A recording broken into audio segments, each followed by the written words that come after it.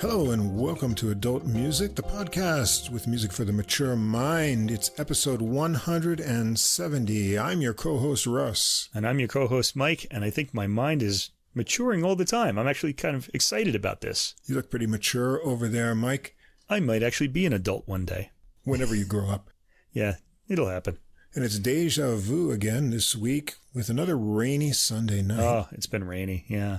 It's been rainy for a good deal of the week, actually. Although we did have some nice, beautiful days in the middle of the week. But that's given us some extra time for music listening, and we never complain about that. We're going to get rolling right into things this episode here. I want to start out with some thank yous. First of all, thanks to guitarist Andrew Scott for writing to us after checking out our discussion of his recording with trombonist Kelsey Grant from last week's episode. The recording was called Horizon Song on Cellar Live. It's a really great recording with guitar and trombone sharing the spotlight. If you haven't heard it, be sure to go and check it out. There's links to it in our episode from last week. Also want to give a big thanks to bassist Richard Anderson for his kind comments and for sharing our episode on Facebook. You've got to check out that recording, Wah, on Hobby Horse Records. He told us how to pronounce it, which I thought was cool. Richard Anderson on bass and the great Danish pianist Carl Winter, along with drum powerhouse Jeff Tane Watts. So make sure you go back and check that out. It's a really exciting recording. Before we get into the rest of the episode, we've got a little bad news this week. This is very bad news. This one definitely deserves the theme, so go ahead, Russ. Okay, I'll get over to the piano here.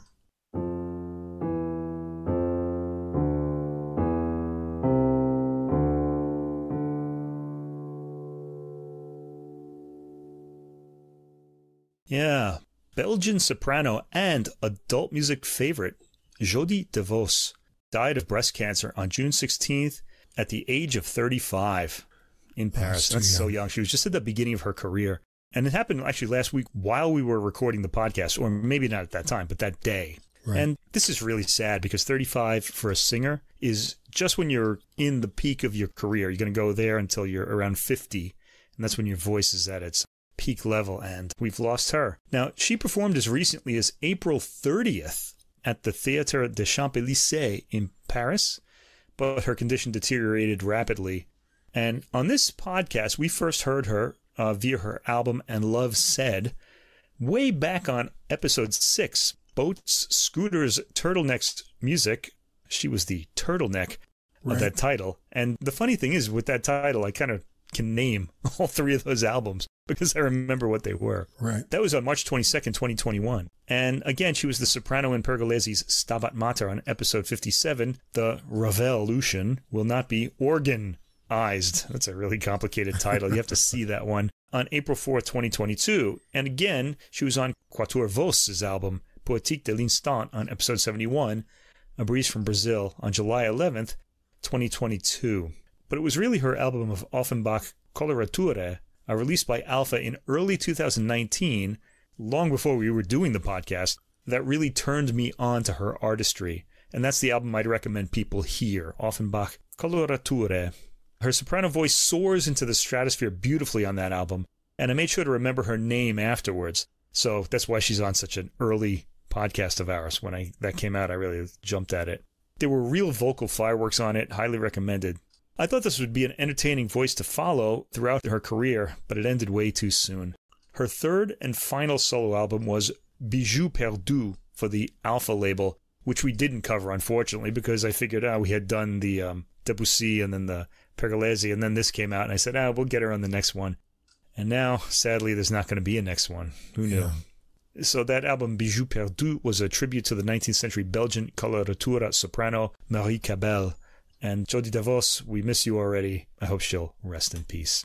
All right, other than that bad news there, we don't have any special good news to report, so we'll jump right into the program. We've got a really good lineup this week, 6 releases as usual, 3 classical and 3 jazz. And in the episode description, you'll find links to Spotify, Apple Music, and Amazon Music for all the music that we'll discuss. Also at the top of the description, there's a link to the full episode playlist. That's all the music in one place on Deezer, CD quality streaming music from France. You can also listen to the podcast on Deezer if you want to get everything in one place. Now, wherever you listen to us, if you can't see the full description or the recording list and the links are not easy to access, please come over and check us out on our host site. That's Podbean, Podbean.com. Everything is easy to follow there. If you enjoyed the podcast, please follow or subscribe wherever you listen to us. Tell a music-loving friend as well. Help us grow our audience.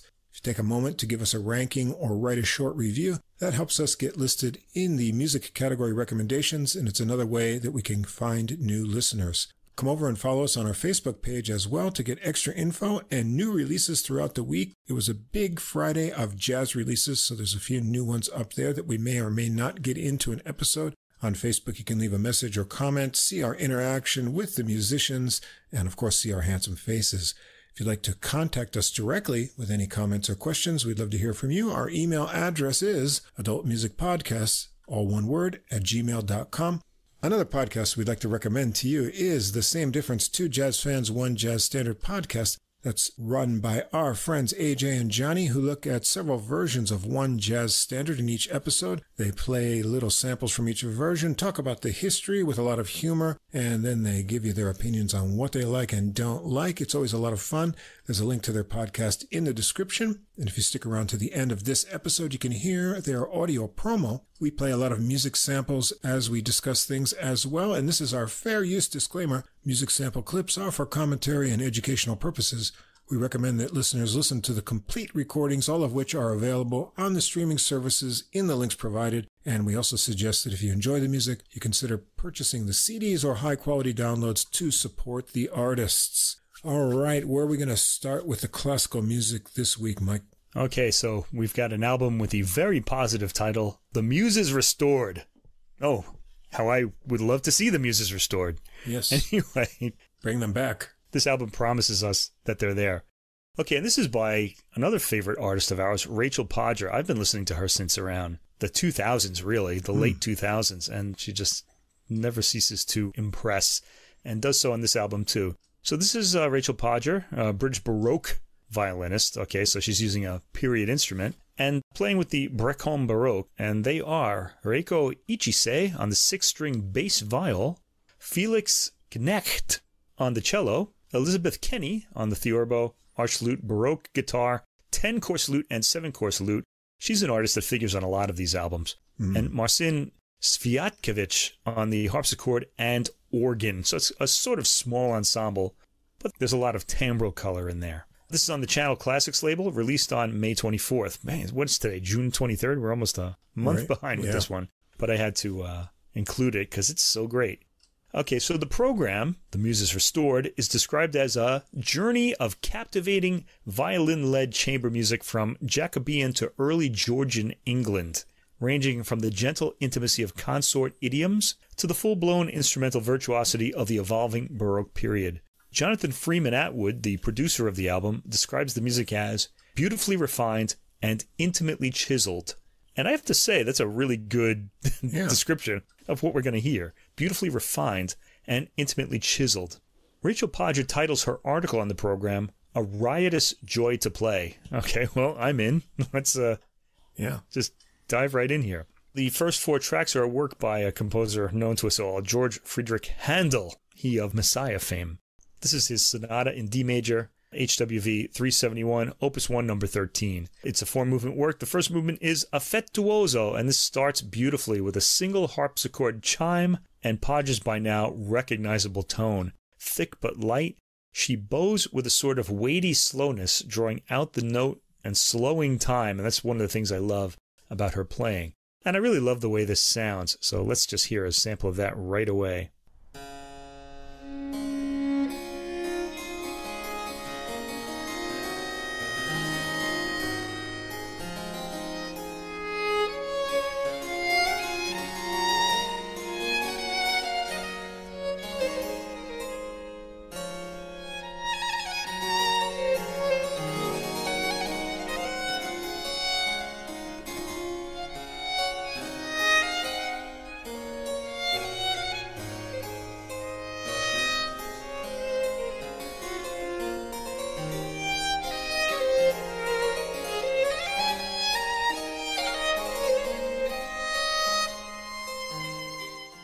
And that cadence just doesn't come. I really love her whole quality of stretching out the note in time. It's kind of like, oh, you're just getting out of bed in the morning and stretching, and it just feels so good. I just love it. Okay, now the second movement is Allegro, It's lighter in tone than the opening, but Podger's allegros never race, and this is in keeping with her artistry. It's crisp and clear, and virtuosic in the right places. Podger never shows off, and she's very musical in her playing, and rarely will she play something virtuosically to just show her ability. But she has it. It's all there, and it's all at the service of the music. I just love it so much. This movement breathes perfectly. Let's hear the opening.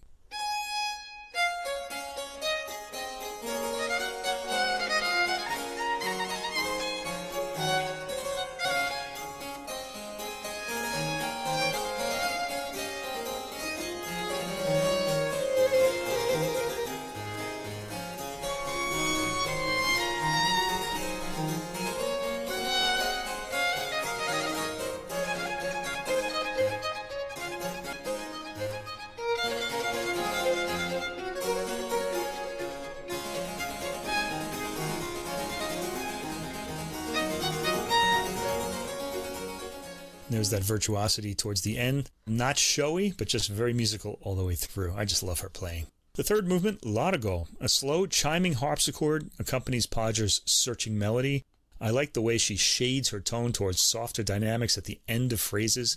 There's an open cadence leading to the Allegro, track 4, and movement 4, which has a Baroque dance quality to it with rushing violin lines. The harpsichord plays figuration at times too. It's a good tempo, not rushed, and we're sort of used to that from hearing all of those Rachel Podger recordings over the years. At 1 minute and 37 seconds, the harpsichord changes to a drier, more staccato sound briefly, but is soon back to its chiming sound when the opening material repeats. Tracks 5 through 7, William Lawes, Fantasia Suite number 8 in D major. The first movement is labeled Fantasia, and the continuo here is an organ, and that's Marcin Sviatkovich again on the organ. It gives an ancient sound with what I'm guessing is a woodwind setting on the organ. I like smaller organs like this, where you can hear the mechanism opening and releasing the air from the pipes. It's appealing and light by itself, but Podger and a cello, and I'm guessing that's Felix Knecht, soon come in and both duet and play in counterpoint. Let's sample this from around the 3-minute mark. We'll go into it a little bit.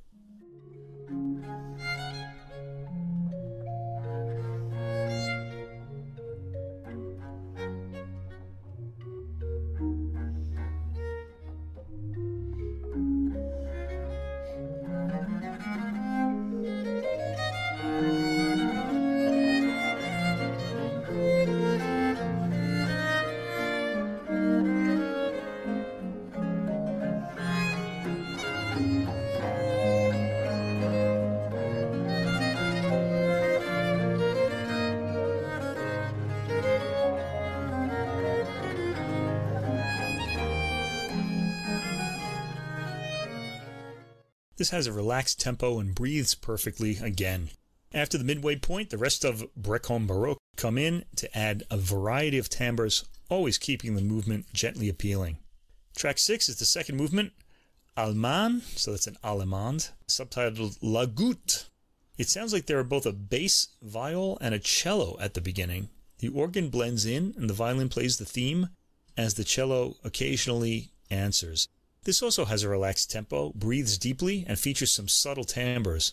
Appealing melodies in this movement too. And track 7 is Galliard. That's the third and final movement of the Fantasia Suite. It's a charming dance melody, played on the slow side, and therefore at a danceable tempo. The character of the dance is well caught in the rhythm and phrasing. Track 8, John Blow, British composer, Ground in G minor. This features perhaps a Baroque guitar. It's strummed, and the bass viol, or a cello, plays a theme that the violin then comes in to take over. The bass viol, I'm pretty sure that's what it is playing the ground theme as the violin plays variations over that. The violin basically winds around the same theme in different registers, adding decorations and ornamentation. Let's get a sample of this with the bass viol and Baroque guitar.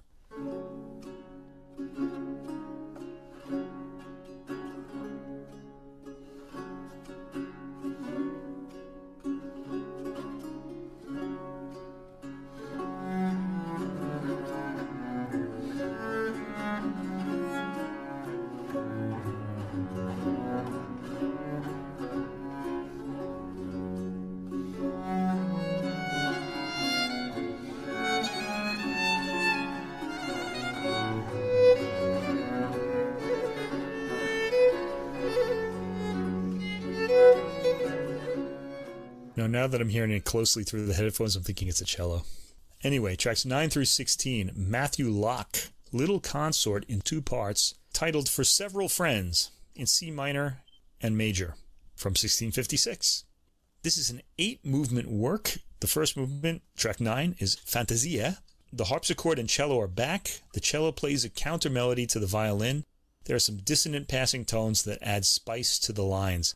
These are all brief pieces. Track 10 is the second movement, Pavan, a slower rhythm subtly taken with some emotion in the melody. The accompaniment here is some kind of lute. I don't know which, but it's played by Elizabeth Kenny. Let's hear this movement as a sample.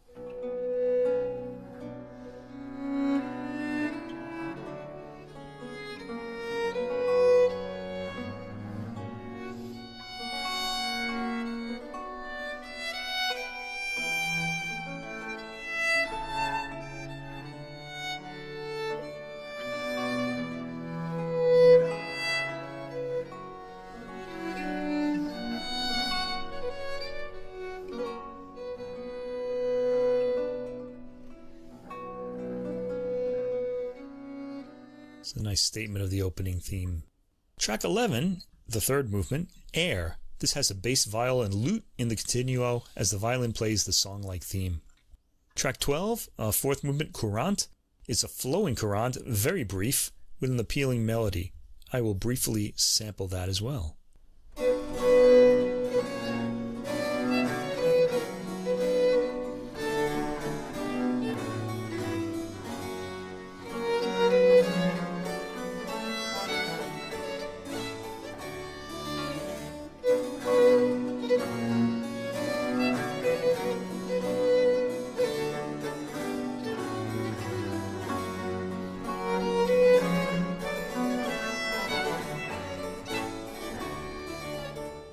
And that's about half of the work right there.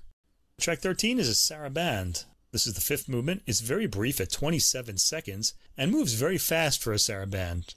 Track 14 is the sixth movement, Air. The violin is in lyrical mode again as the cello plays the counter melody underneath with the harpsichord holding down the harmony. Track 15 is the seventh movement, Courant, brief and lively with a bounce to the downbeat. And track 16, the eighth and final movement, is another sarabande. And we have another one here. It's as fast as the previous one. Now, sarabandes are usually slow and stately dances. So apparently the sarabande had a different feel in England than it did in continental Europe. It originated in Spain, apparently.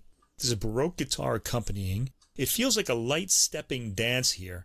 At the 45-second mark, a more sarabande-like rhythm traveling through molasses appears and leads to a cadence.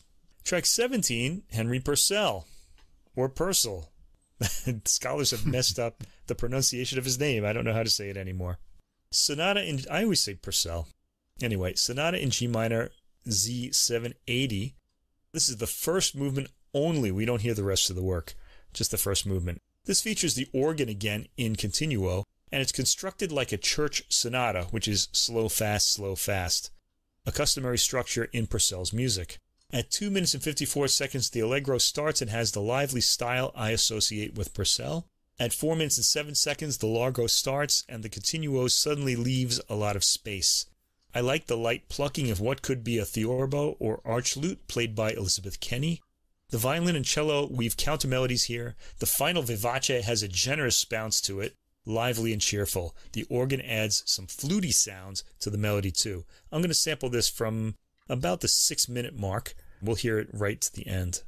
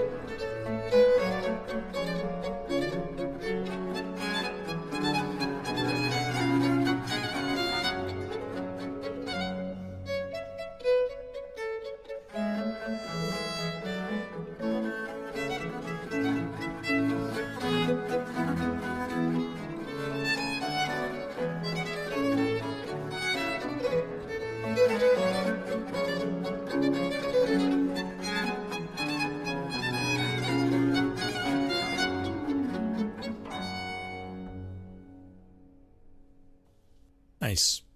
Track 18, Johann Schopp, Lacrimae.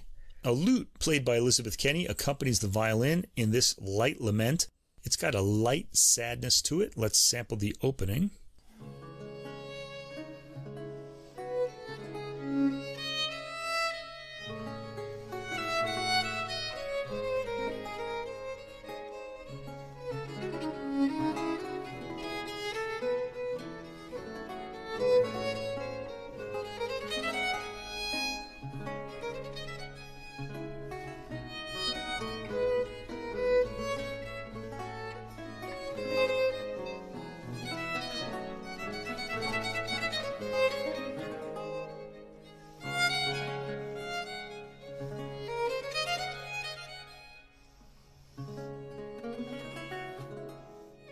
Alright, that cadence is being withheld again, so we'll go out there. Podger's approach lightens the piece and makes it a pleasure to listen to. As it goes on, it goes through different figuration patterns, as in a set of variations. Tracks 19 through 21, John Jenkins' Fantasia Suite in A minor, VDGS Group 4, number 1.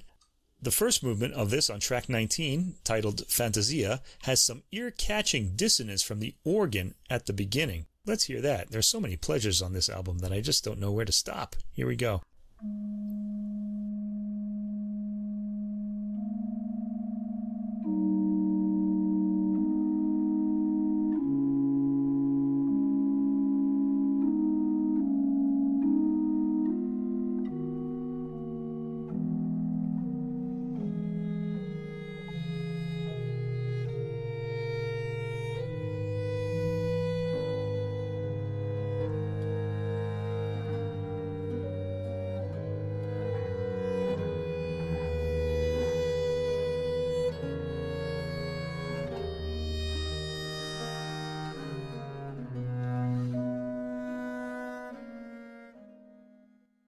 The violin and then the bass viol come in, imitating the organ's opening, and this fantasia proceeds as a bit of a lament.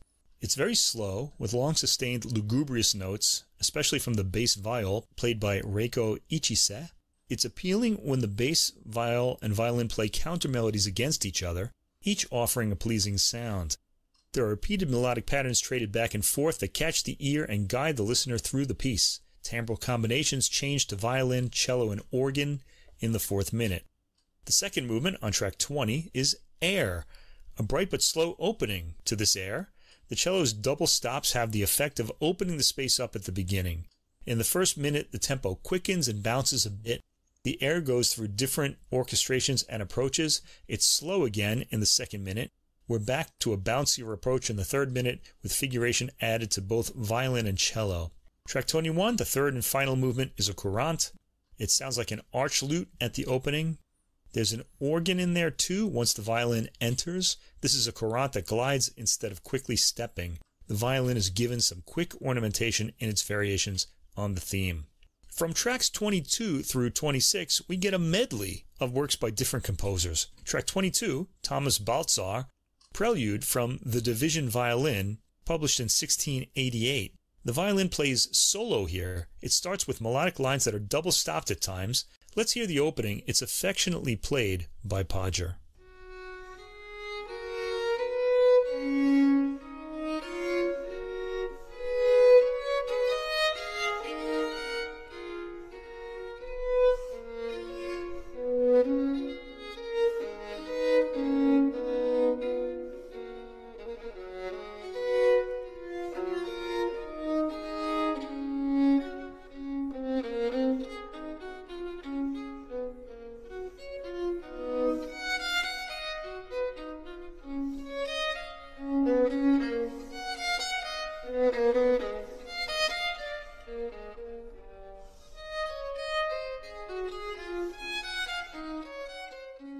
And some real teases there. I think the cadence was coming just as I faded out.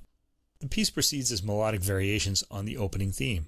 Track 23, Francesco Barsanti, Lochaber, from a collection of old Scots tunes. Here the violin is accompanied by perhaps an arch lute or theorbo and cello. The tune stands out as Scottish in its phrasing and melody, even though it's written by an Italian. I guess he was collecting tunes in Scotland. Track 24, Henry Purcell again, Lille Bourlero, Z646, a new Irish tune, published in 1686. This tune has a triplet feel and more movement to it.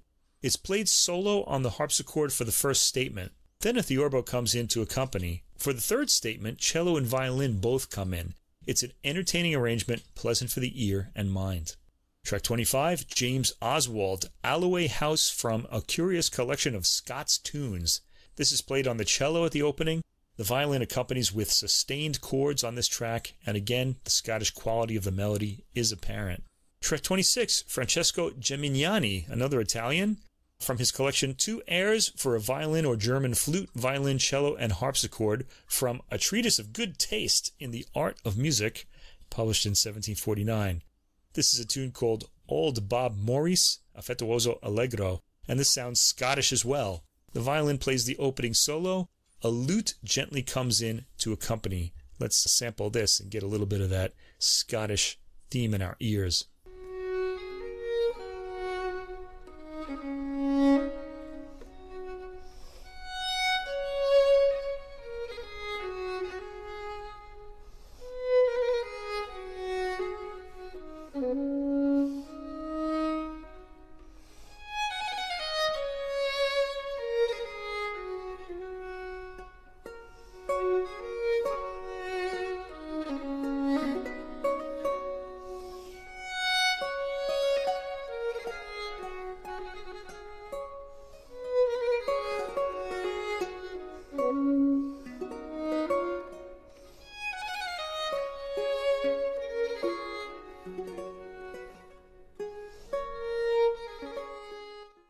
Tracks 27 through 29, the final piece on the album. Richard Jones, Chamber Airs for a Violin and Thorough Bass, Opus 2, number 4, in A minor from 1735. So we're squarely in the high Baroque era now. Track 27, the first movement, Preludio, Largo. Cello and violin have a melody over a theorbo and harpsichord continuo. Podger is at her most emphatic in this piece, yet she's still polished enough that you cannot imagine strands of her hair falling out of place over her eyes. She plays with poise throughout the album, and in this piece too. There are some sighing dissonances at 1 minute and 39 seconds. There are quite a few chromatic approaches to keynotes.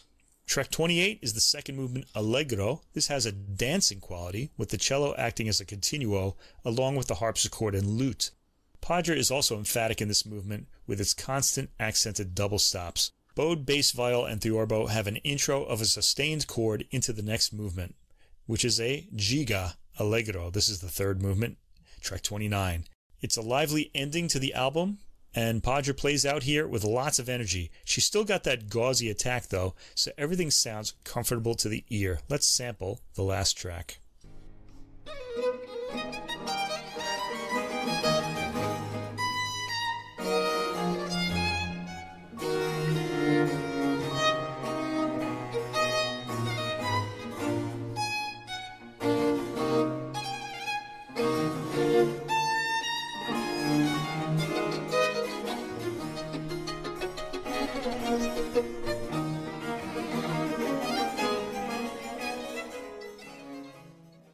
So, if you like what you've heard, there's a lot of it. This album is 1 hour and 20 minutes long, and by now I have so many recordings by Rachel Podger, and I never tire of hearing her.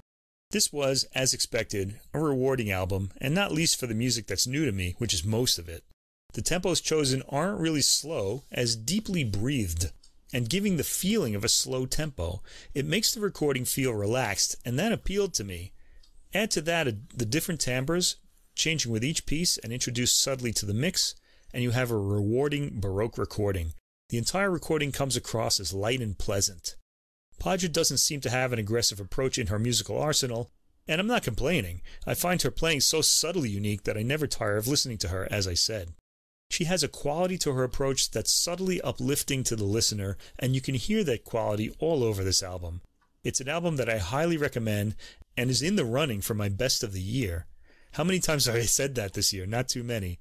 One slight disappointment for me, this album is on CD but not on Super Audio CD, and most of Podger's earlier recordings for the last 15 years or so have been on Channel Classic Super Audio CD. I'm wondering why they changed that. No matter. We don't get the 5 channels, but we do get some amazing music making. There's a lot of contrast in the style of the composers and in the instrumentation throughout the works. I really liked the bass viol addition in the ensemble. It adds a thickness and a kind of edge to the sound that I found enjoyable. As you mentioned, it's a fine sounding recording with both detail and warmth, and so you get drawn into the music, and played with both sensitivity and flair by Podger and her associates here. And it gave me kind of a renewed respect for the English Baroque tradition that we don't often focus on. Everything's Italian and other places, but we can realize there was interesting music and very pleasing melodies coming from all over the place. Yeah, well, we get a lot of Baroque Italian because I'm doing the programming, and I really like that. Yeah. But yeah, there are plenty of recordings of English Baroque and German Baroque and even French Baroque, and we get to those too. I have an ear for the Italian, though. I like those Scottish melodies too. They were really charming. Yeah, I did too.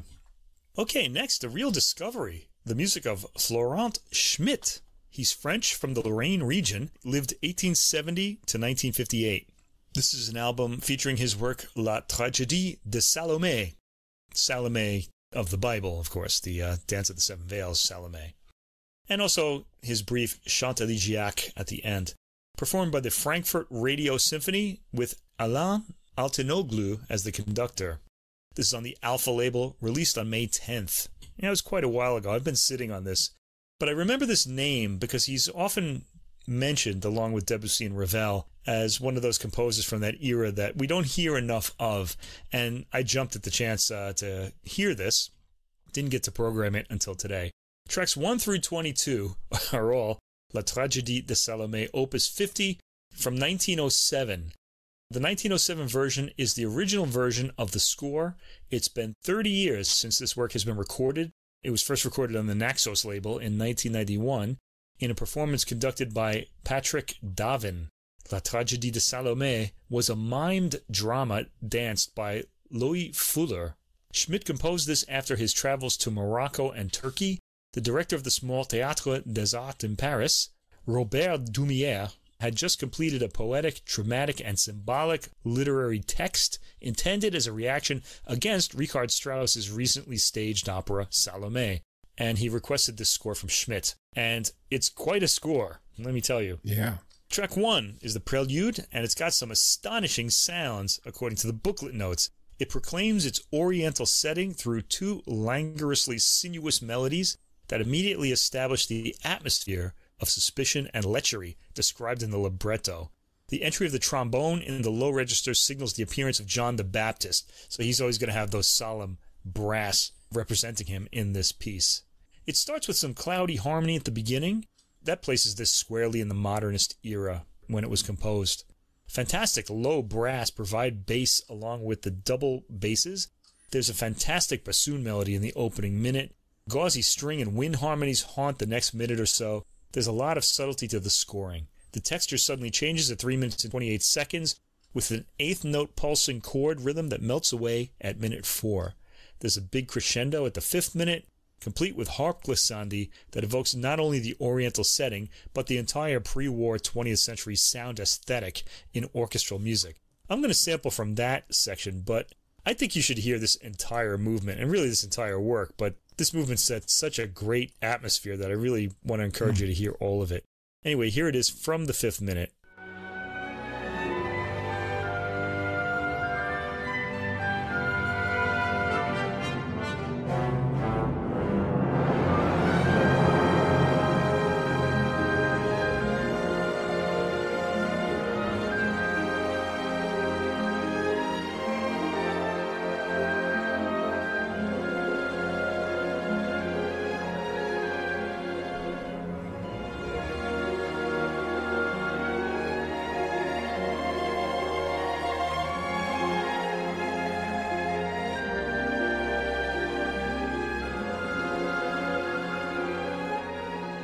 Now, he repeats that theme over and over again because he knows that we're listening to all of the sumptuous scoring around it, and he really wants to make sure that we pick that up. The exotically perfumed scoring continues, and at around 8 minutes and 24 seconds, there's one of those sudden key changes that I associate with Debussy that leads to the entry of brass in the 9th minute in its low end and the ominous presence of John the Baptist. We hear his instrument, the trombone, beginning at the 9 minute and 35 second mark. We get a big brass statement just before the movement ends. Track 2, Deuxième Tableau. The themes linked to the 3 other characters, Herod in the first violins, Herodias in the clarinet, and Salomé in the second violins, are heard here. The second tableau starts seamlessly after the prelude with a leaping staccato violin line. That's Herod's line. There's a brass fanfare at 1 minute and 26 seconds. The clarinet eventually emerges out of the brass chords at the 2 minute mark, representing Herodias, Herod's wife, and the line is sinewy and winding. We hear the trombone again, playing a brief melody. Then after the 3 minute mark, Salomé's theme in the second violins. Let's sample that.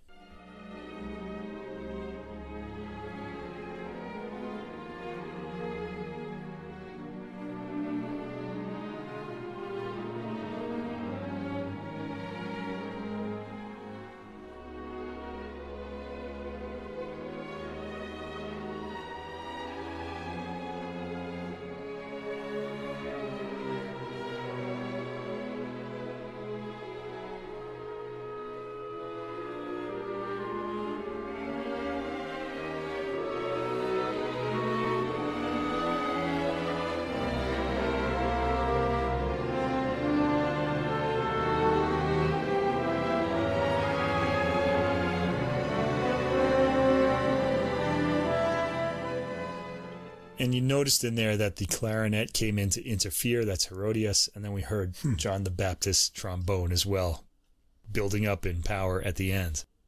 So there's a lot of drama in the music as well as the mimed dance. The theme sounds innocent enough here, but quickly starts escalating to reach for higher keys. Great clouds of harmony accompany. Track 3, Troisième Tableau. What follows in the performance is not a single scene of seduction, but a series of 6 choreographic episodes highlighting Salomé's various refined poses and multicolored projections as a fairy of lights, according to the notes, that's in quotation marks, fairy of lights, and evoking different facets of the girl's personality in tandem with the silent drama's compelling development from animated tableau to apocalyptic epilogue via a demonic phantasmagoria. Oh, whoever wrote these booklet notes has quite a vocabulary. Anyway, this starts lightly with strings and a sparkling harp figure. This section acts as an introduction to the next movement. It's a brief at 1 minute and beautifully scored. There's a pause, and then we get track 4, marked Vif. This light-footed pizzicato section is the first of 3 initial dances by Salomé.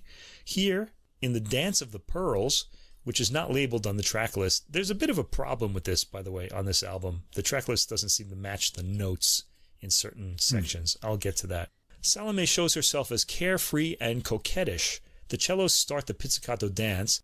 It comes across as rather crazed, but builds into a grand crescendo, and at the 38-second mark, we get the coquettish rhythm, which I will sample right now.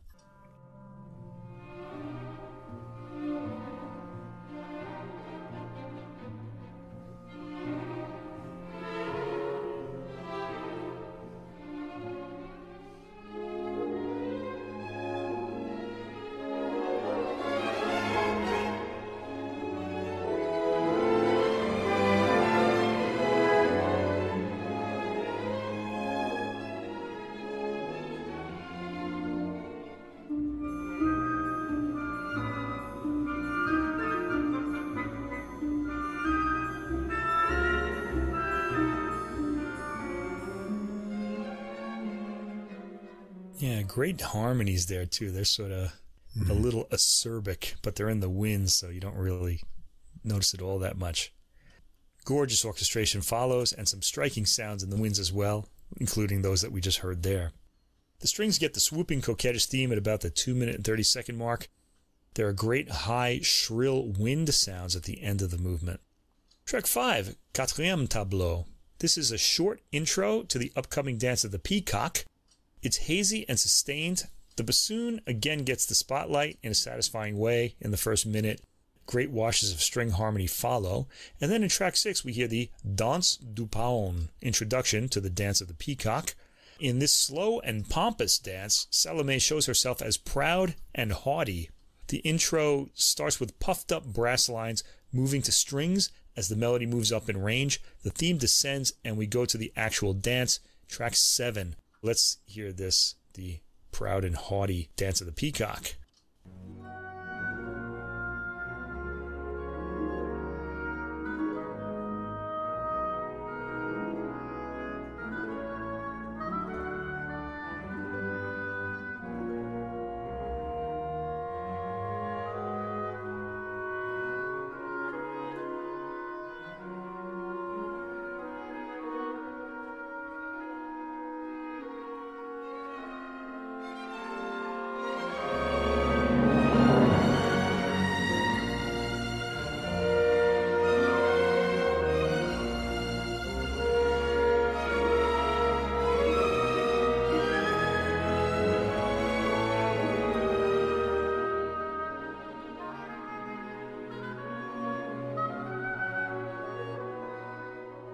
I believe that's an English horn that we just heard at the end. Great reedy sound. Nice tone, yeah. There's a recognizable 3-note figure, dun, da da da da da da, that we keep hearing in this dance. It's sequenced often in this particular section. There are moments of dreamy, gauzy harmony as well, then a crescendo ending in trilled winds and puffed up string figures. The winds play the theme in the 2nd minute. The theme is grandly stated in the 3rd minute and again at the end of the movement. Track 8, 5e tableau. That's the 5th tableau. This starts with soft, gauzy string harmony, luscious for the ear. There's a sudden key change and then a hushed theme at 1 minute and 30 seconds that builds up. We hear a bit of the trombone representing John the Baptist, after which the string themes take over and diminuendo to some gorgeous, quiet brass chords at the end. A timpani roll leads to track 9, Danse de Serpent, the Dance of the Serpents introduction. This dance is full of contrast, and Salomé here shows herself as sensual and malevolent. Track 9 is a brief intro to the dance, and it features menacing, rapidly bowed string chords and a brass theme in the low end of the orchestra. Some bass drum rolls come in from deep in the earth, sounding great in the subwoofer, shaking the room. And then we get to track 10, the main Dance of the Serpents, which I'm going to sample as well.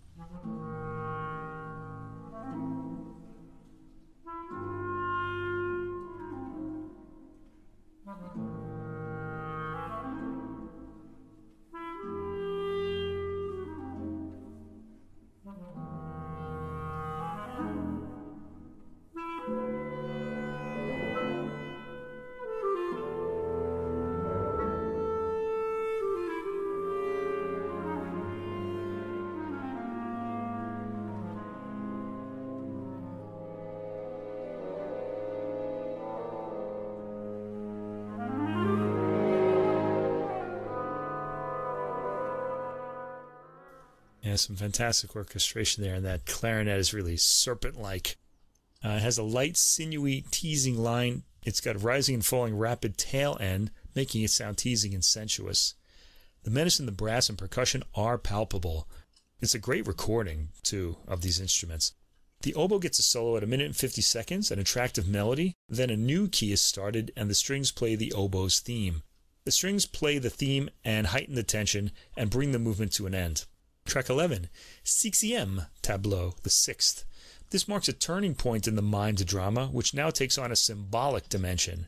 Herod and Herodias are convinced that they can see their past crimes reflected in the waters of the cursed sea, which is the Dead Sea, as if in a magic mirror. The tableau starts with subdued strings and shimmering repeated notes in the rapidly bowed strings. This track is very brief, at 1 minute and 9 seconds. Then we get to track 12, Les Enchantements sous la mer, Enchantments on the Sea. An unusual impressionistic section for Schmitt, it makes discreet reference to Debussy, whose La Mer had only been heard 2 years before. Schmitt evokes the cursed sea with an omnipresent theme suffused with whole tone tonality, and that's really what makes this sound like Debussy a lot. The opening has a hushed sort of magic to it, as rapidly bowed strings play a short theme. The Debussy reference is pretty obvious here. It's in the orchestral sound overall. I'm going to sample this at about the 1 minute mark.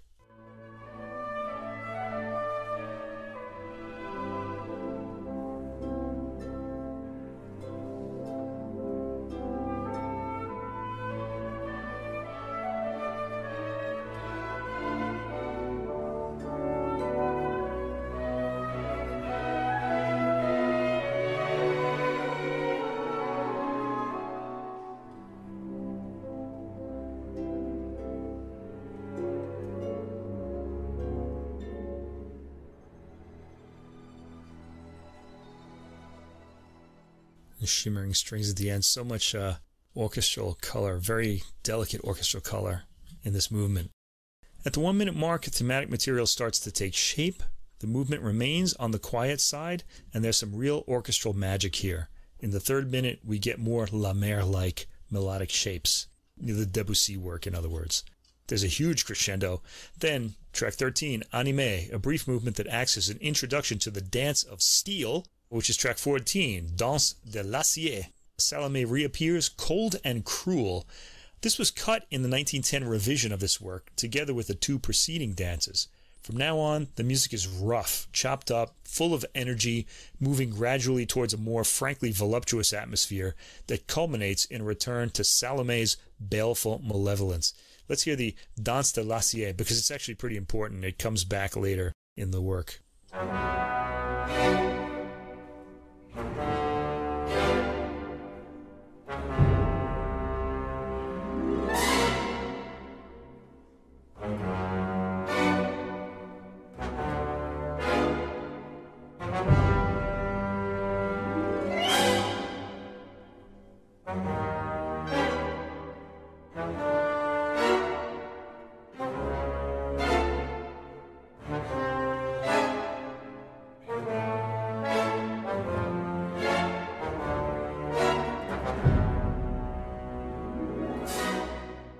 And as you heard, that bass drum comes across so vividly on the recording. It's more of a chest cavity sound than it is an ear sound. I really love when that happens, actually. The music evokes a steely hardness, easy to hear and sense. This is pretty brief at 1 minute and 32 seconds. The section remains heavy throughout. Track 15, marked Anime, has a lightening of atmosphere in the 50-second section as the tempo gradually speeds up. It's dance-like and crescendos to a climax and change of direction, leading quietly to track 16, Lent mais chaleureux et soutenu, which is a musical direction, really. This section is rather mournful in tone. Let's get a sample of that.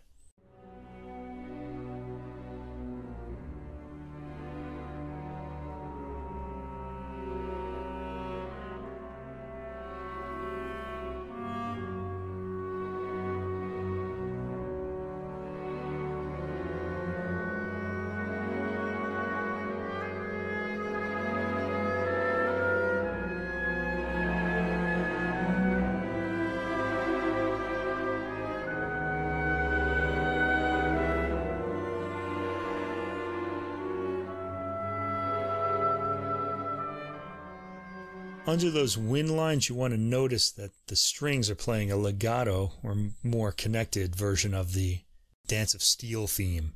We should get that in our ears. We're going to hear a lot of it. Track 17, Anime, a brief transition lasting 1 minute and 11 seconds with a sensual, sustained string tone dominating. Brass takes over at the end, the sound of John the Baptist. Track 18, Vif, Mouvement de la Danse Joyeuse. The clarinet plays the staccato dancing melody, and that's Herodias again, so she's, I guess, pretty happy here. Let's hear this.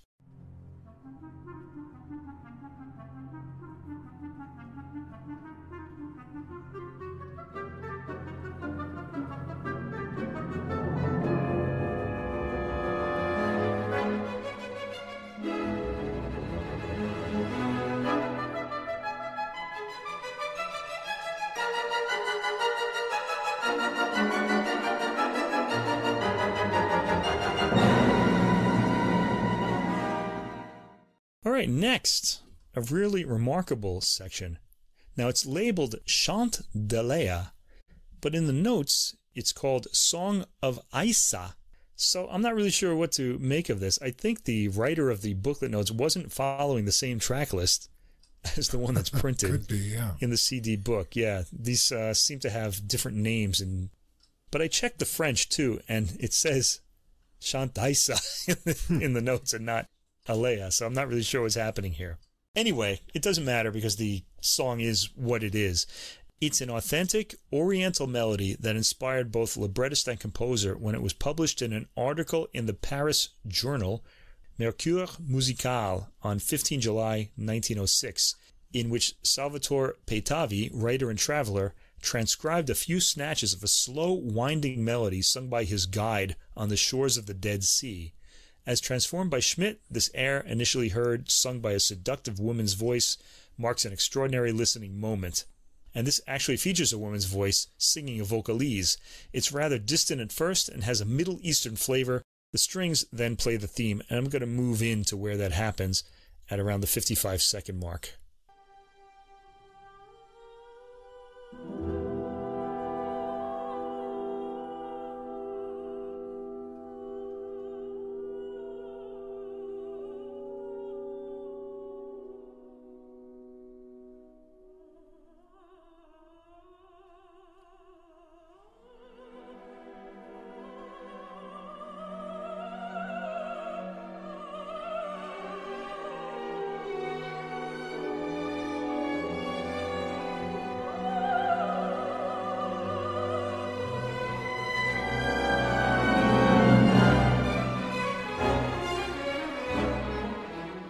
It's extraordinary to hear a vocal in this work after all of that.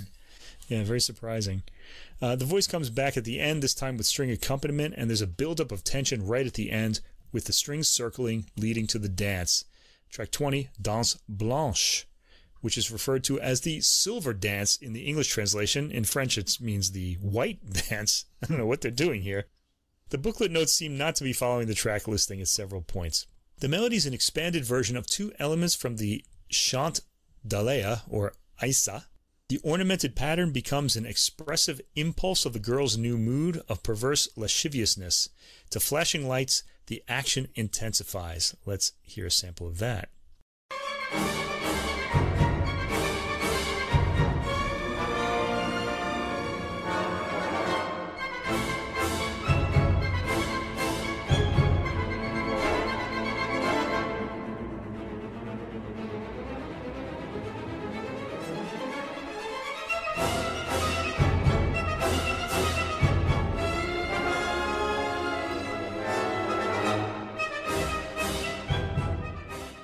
There's something circusy about this dance, despite the fact that it's played mostly by strings. It's brief at 1 minute and 9 seconds and serves to build up tension to John the Baptist's beheading. There's a gong at the end, and the music stops after a string line ends. Track 21, Très lente. John the Baptist is beheaded here, and Salomé seizes the head and hurls it into the cursed sea on its blood-covered platter, while the orchestra depicts all the wild tumult of the scene. This starts with mournful brass chords. The brass dwindles via a decrescendo.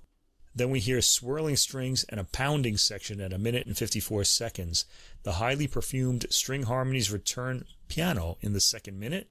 The brass are gorgeous in this movement, and they play mournfully to the end. And then track 22, the final track, the final section of this score, Danse de l'effroi, the dance of fear. In this frenetic section, the head of John the Baptist rises up and multiplies, and the tension reaches its climax. The prophet's motif and Salomé's cold and cruel motif of steel both reappear, and the terrified, delirious Salomé spins on her own axis before the final cataclysmic moment, in which we're not told what happens. But the brass are interrupted by frenetic outbursts to the percussion and strings and keep returning. A dotted eighth note rhythm establishes itself during the first minute. Then all sorts of gongs accent a more dramatic string line. The work ends on a brief build-up to an accentuated staccato chord. There's one more piece, track 23, Chant, élégiaque, opus 24. This work was originally planned for cello and piano. Between 1899 and 1903, it was orchestrated in 1911. This piece has nothing dance-like about it, nor any hint of Orientalism, so it's a complete contrast to the very long piece that we just heard. It is, according to the booklet notes, pure, absolute musical melancholy. Melancholy it is. It starts with a lovely strings and harp. The cello comes in at the 20-second mark and plays a meltingly gorgeous melody. I'm going to sample this from the cello's entry.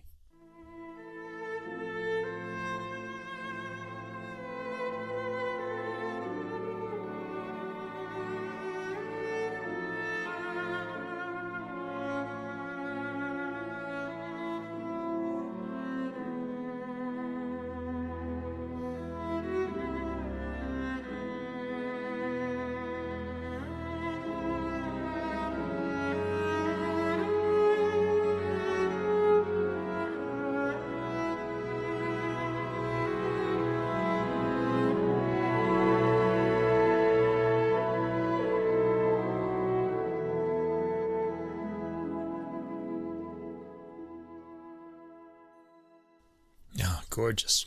The orchestration features strings sometimes glinting in their high vibratoless ends to accentuate points in the melody. The music has a heavy, lugubrious quality and is beautifully scored. There's a brief crescendo just before the 3-minute mark that releases some tension, but the tempo speeds up a bit, giving the cello some room to move. There's another tension build-up. Again, some gorgeous sensual harmony in the 4th minute. The texture lightens in the 5th minute, exposing the cello as it moves from its high end downward. Another big string build-up climaxes at 5 minutes and 44 seconds. There's a decrescendo, and the piece ends on some melancholy, quiet harmony. What a fantastic, colorful score Tragédie de Salomé is. Where has this been?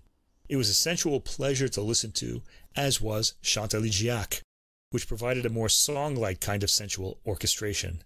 Like Guillaume Lequeux, Florent Schmitt is a name from the modernist era one doesn't hear much, and on the strength of this recording, you have to wonder why not. Lequeux died in his 20s, but Schmitt lived well beyond the war to 1958. This is the kind of album that could kindle new interest in the composer's works. It's beautifully recorded, and the harmonies and orchestration put one squarely in the pre-World War I era. All sensuality and hazy harmony. I love the feelings it all evokes. I guess you could say that, as with last week's John Cage album, an element is missing, and again, it's the dancers, to complete the drama, but this score is a pleasure to listen to on its own, even though it requires the drama to play out in the mind's eye.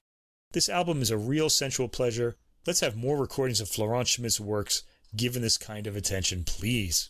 The Salomé is a real timbral feast. English horn, oboe, flute, and clarinet kept drawing my ear, but there's a lot of warm brass and percussion, and the moods change rapidly. There are plenty of rhythmic passages, too, and I imagine that's for the dance, which would have been interesting to see. But I'm happy to hear the complete work since the notes refer to this reduced suite version. And I liked the Chant élégiaque as well. It's quite lovely with the cello in the upper register, and those tones are surrounded by the full rich sounds of the orchestra. All of this French timbral feast is good for the ears, and I'd like to hear more from this composer as well. Yeah, I think there's a lot of his music out there, and I suspect that he suffered the fate of many composers who were composing in dodecaphonic style after the war. 20th century, yeah. Because he lived into 1958, and by that time, any kind of writing like that would have been out, which is a shame. Well, we can rediscover it now. Our final classical album is the contemporary composer for this week, Jüri Reinvere. He's Estonian, born in 1971. I'm not sure I said his name correctly. I hope I did. This is an album called Ship of Fools. It mirrors one of the pieces on the album. This is by the Estonian Festival Orchestra, conducted by Paavo Järvi, and we are in very good hands here with Paavo Järvi at the helm. This is also on the Alpha label, released on May 17th, 2024. Reinvere is described in the notes as one of the great instrumental storytellers of our time. Interesting, storyteller. I don't know about that, but I'll have something to say about what he's evoking in these works, let's say.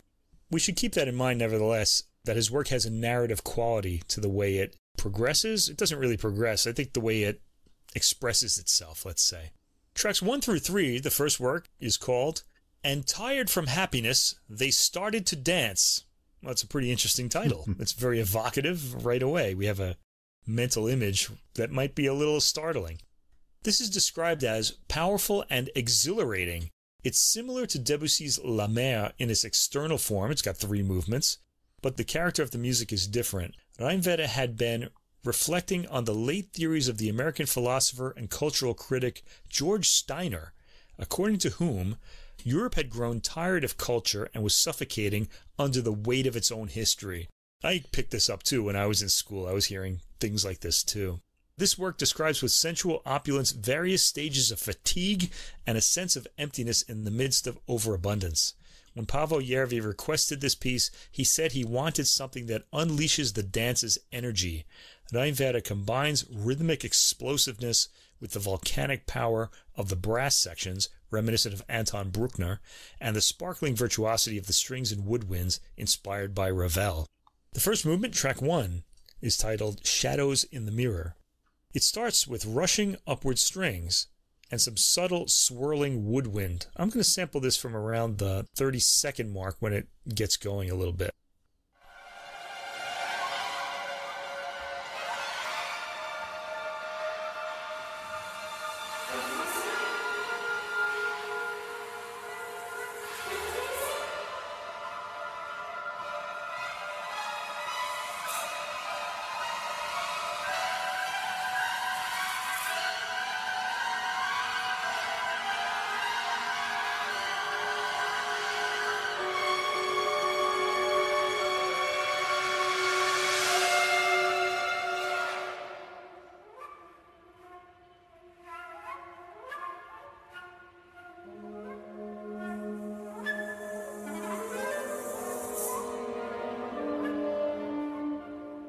And I really want to get to that light woodwind sort of solo there, because the little surprises like this are all over this score.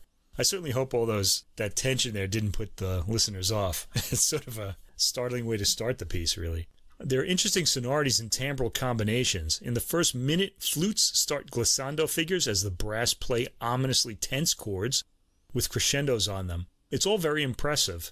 The brass have the thematic material here. When they finish, music box-like metallic percussion is heard, so bear with this movement, listeners. There's some really fantastic sounds in it, along with the crescendoing brass and swooping winds. Järvi pulls a lot of detail out of this highly detailed score with independent lines. Reinvere relies heavily on crescendoing sustained chords. He likes the crescendo. He uses this as an expressive element very often. At the 4-minute and 22-second mark, a wind theme emerges over pulsing pizzicato figures in the strings. We hear either a wind machine or some kind of rattled sheet, along with winds towards the 5th minute. The entire orchestra does a big crescendo for a peak moment just before the 6th minute. Then the music does a quick decrescendo to silence. Brass come back with chords, strings start rushing upwards as at the beginning, and some big chords end the movement. Movement 2, track 2, Motion of Waiting. This communicates decadent but seductive lethargy. That sentence describes my life, so I really wanted to absorb this movement completely and see if it sort of reflected me. Anyway, I don't think it really did, but let's just sample the opening and think of me lying on a sofa when you listen to this.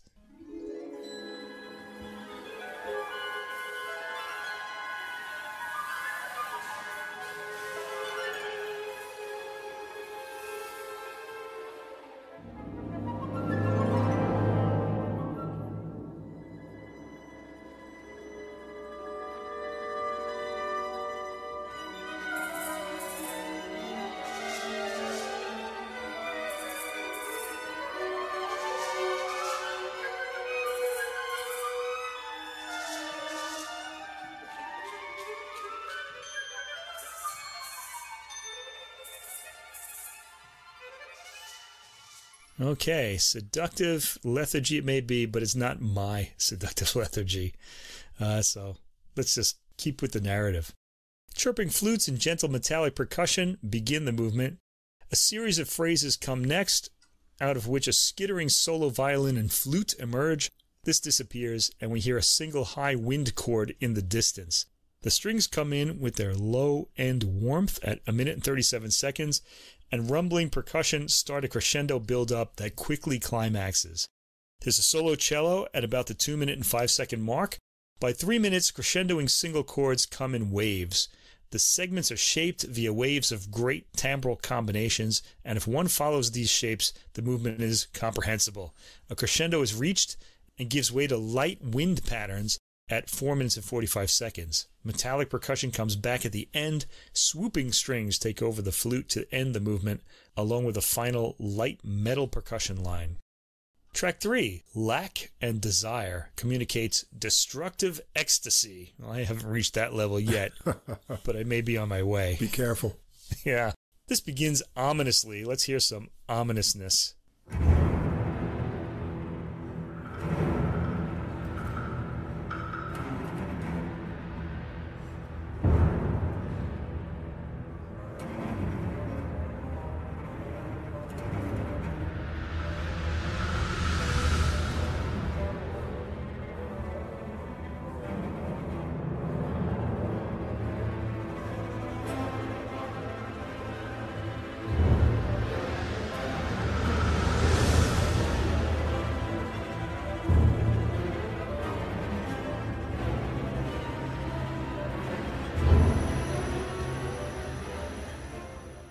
there's sort of a rushing feeling to the rhythm, too, and it's really exciting. And we hear the gradual crescendo that Reinvere loves to use. There's woody percussion along with rolling strings and timpani. A solo violin in mid-line peeks out of the texture as if passing in a tornado. The percussion are pretty explosive. At 1:30, they start a pounding, loud rhythm. The percussion decrescendo by 3 minutes and 15 seconds when they're more in the background but still pounding away barbarically. A long, sustained, harsh chord ends their dominance and makes way for a complex set of rhythms in various instruments at around the 3 minute and 40-second mark. There are really a lot of interesting sounds in this work. Pizzicato with a clapping percussion instrument dominate most of the 4th minute. A large crescendo heads to a chaotic climax at about the 6 minute and 20-second mark, followed by a quick decrescendo. Most of the music in this movement comes across with a heavy tread, including the 4th right strings at the beginning of the 7th minute. Timpani also sternly accompany. The final percussive section is interrupted by a high, harsh wind chord, which is hammered down by a single percussion hit and unison brass blast. Okay, I want to mention about this piece, it does have a narrative quality to it, and you want to keep that in mind, and you want to keep in mind that the entire sound, timbral combinations of each section are going to just change, and that's kind of gives the feeling of the story, the scenery moving forward. So you want to follow those sort of changes of section, and it should sort of give you some kind of mental image of a kind of shadow play in your mind. It's a pretty interesting piece. Tracks 4 through 5, Concerto for 2 flutes, strings, and percussion. Now this is described in the notes as a delicately playful work. Track 4, Movement 1, it has a long description starting civettando, and starts with a spitting, grated flute texture crescendoing in from silence. It's a single note at first, then starts gradually moving. Delicate it all is, but this doesn't sound playful to me at all. It's not my idea of playful. Anyway, we hear various flutes. It sounds like more than 2, but it could be 2. Strings play eerie chords as the one flute trills from 1:30. The flutes come in with quick staccato patterns like bird sounds at around the 3 minute mark, and that's where I want to sample this particular movement.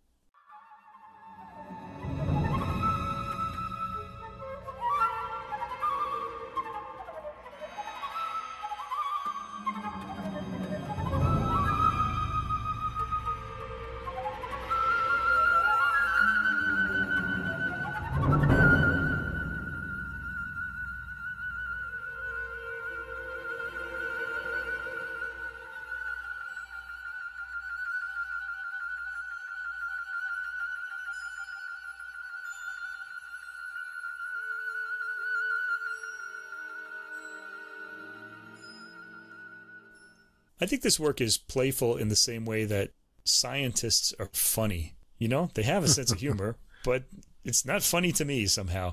Anyway, I do like this piece a lot. But I don't know about the word playful isn't really registering for me anyway.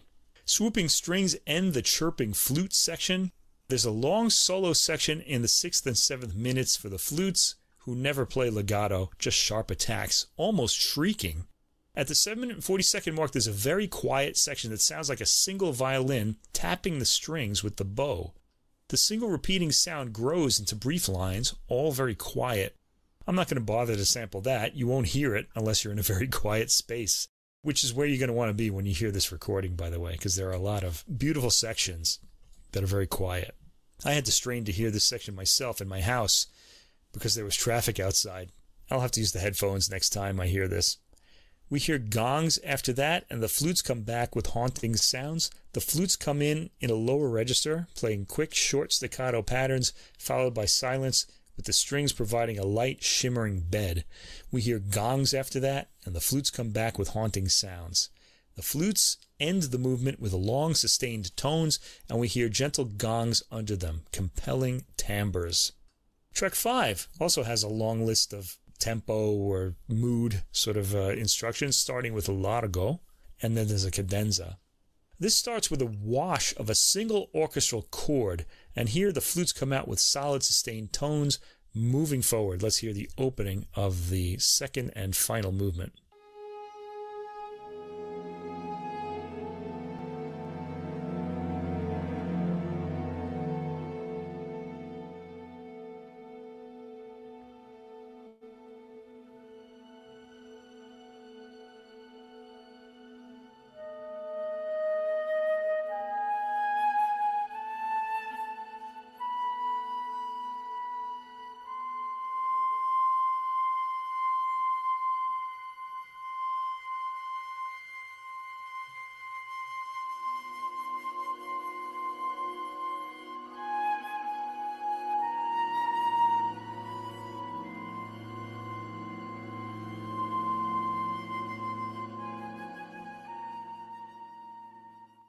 like hearing music at this tempo in the year 2024 because everything is so fast, and it's really just kind of make your mind slow down in order to connect the entire melody together.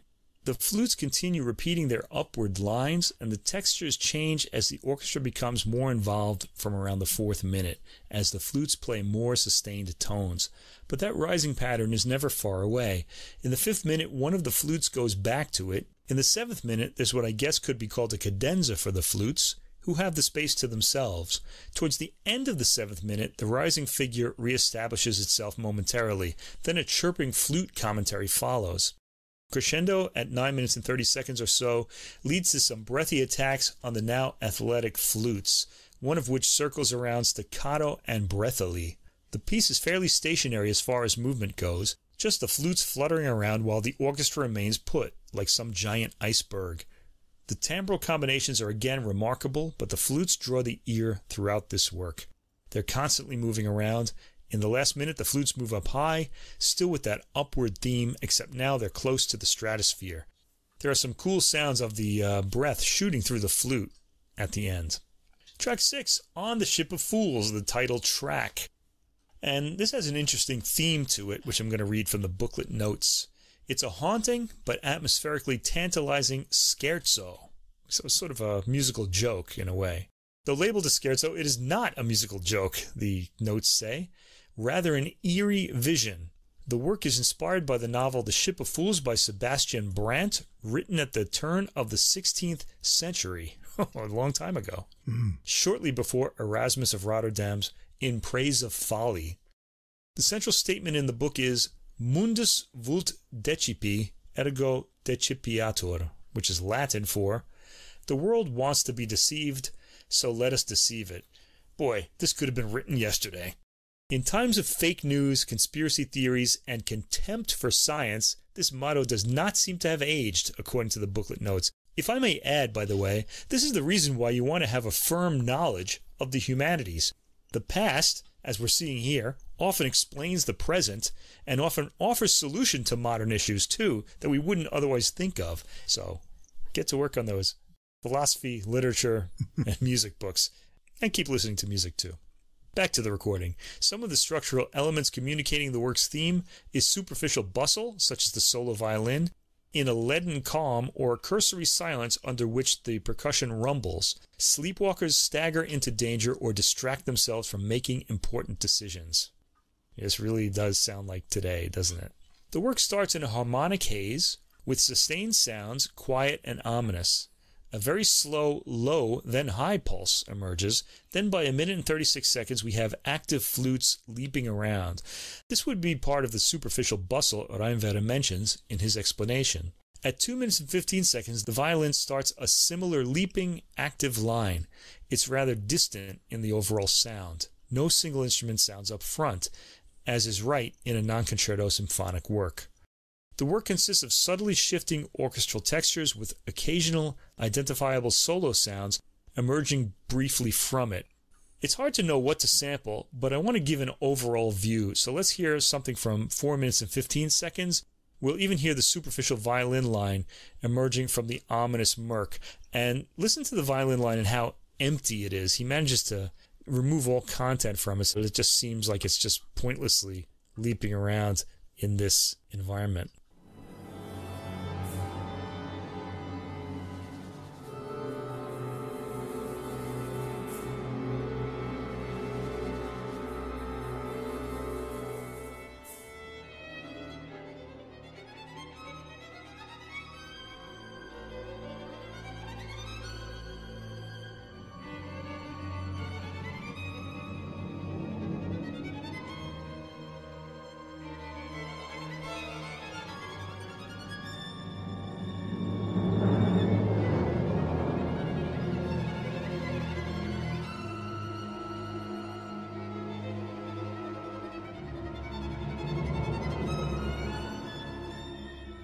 Yes, this is a highly atmospheric work. Percussion emerged at around 5 minutes and 45 seconds. There's a pulsing set of sticks and more melodic timpani in the background. For a while, the percussion is all we hear, and I want to sample that too, because I thought this was a remarkable moment in this score. Reinvere seems to come up with these pretty often.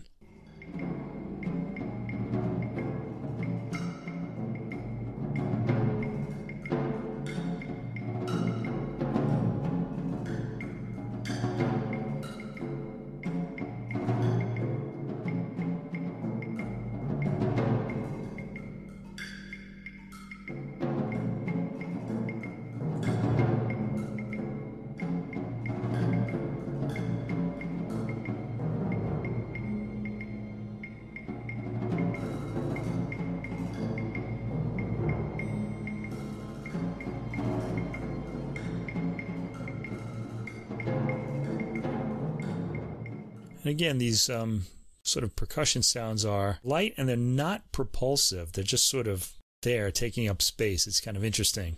At the 7 minute and 50-second mark, a more woody percussion sound is heard, and strings start gentle crescendos on single sets of tones. The restless violin reemerges. At about the midway point, a build-up in waves of volume, sounding like waves crashing on the shore, build up in the orchestra and percussion. They suddenly stop, and more quiet tones are heard, with wispy short string lines in the background.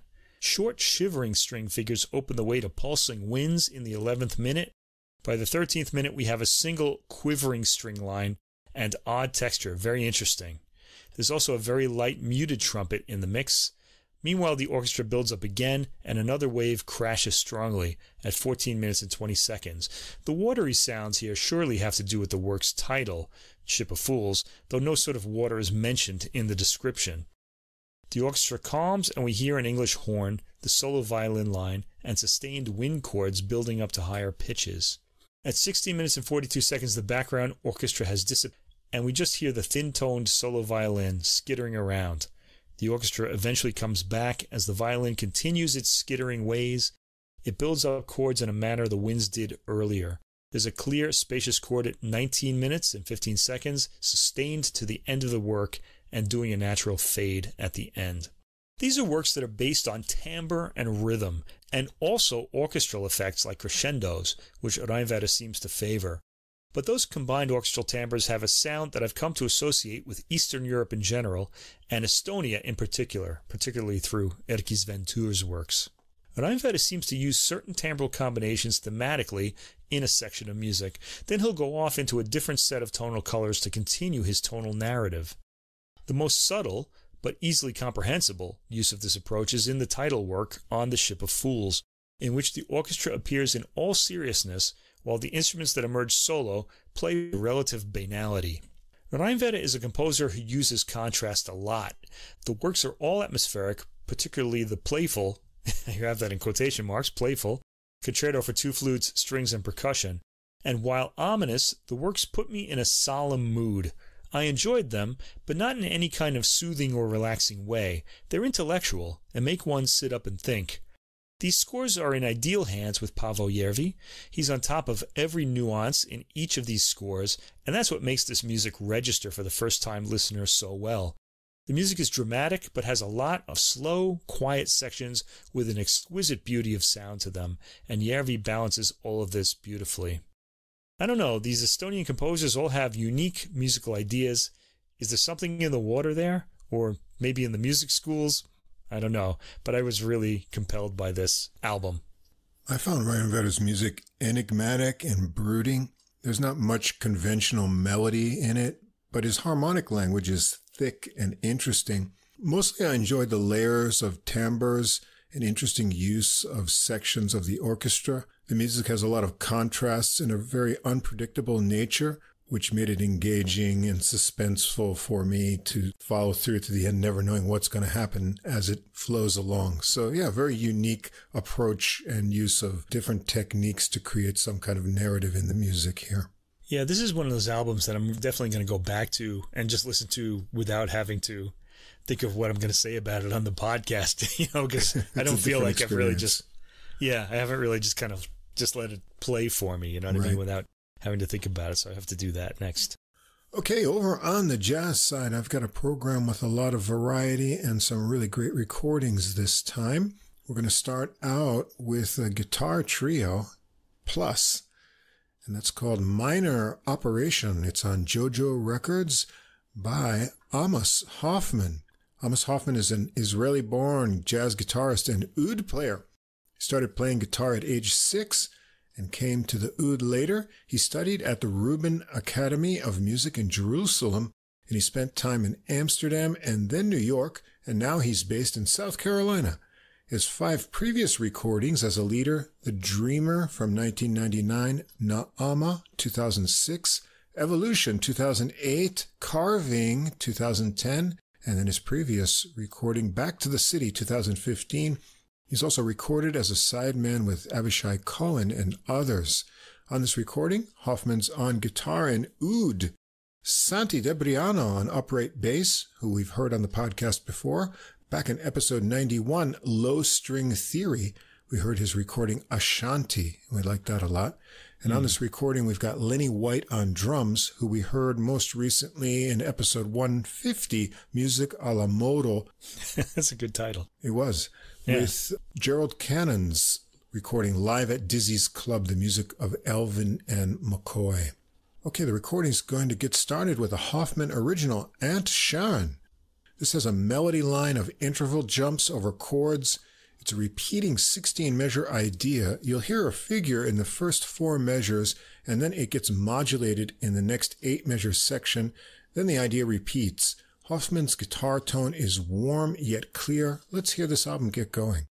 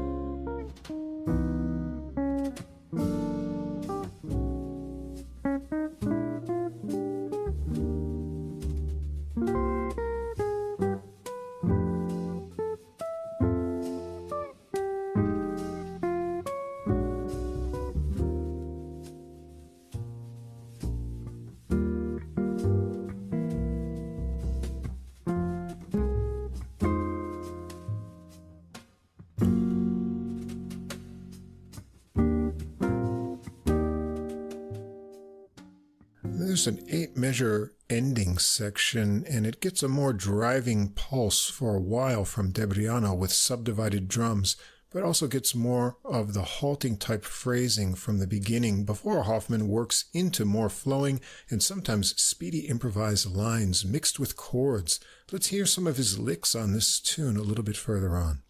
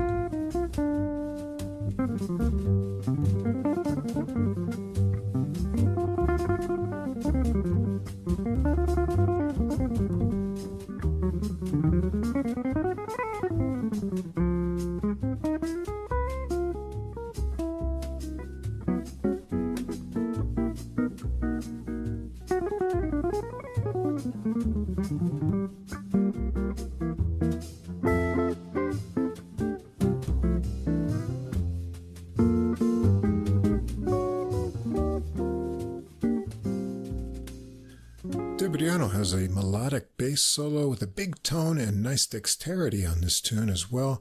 We hear the melody section again, and Hoffman has a dreamy, meandering ending with a little bowed bass added by Debriano. I like the relaxed sense of space in this tune and White's light and minimalist drumming. Track 2, another Hoffman original, Minor Operation, the title track. It's a minor 12-bar blues with stop time and a swinging 8-measure bridge. It feels great. Let's hear it.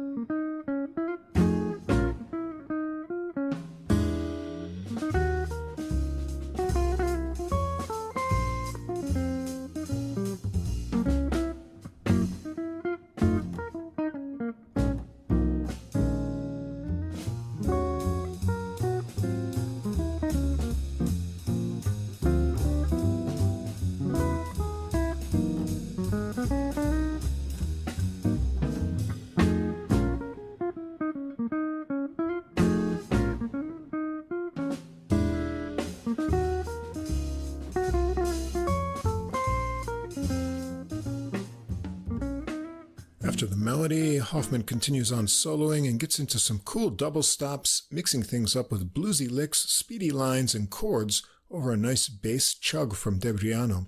Let's check out the end of his solo into Debriano's bass solo.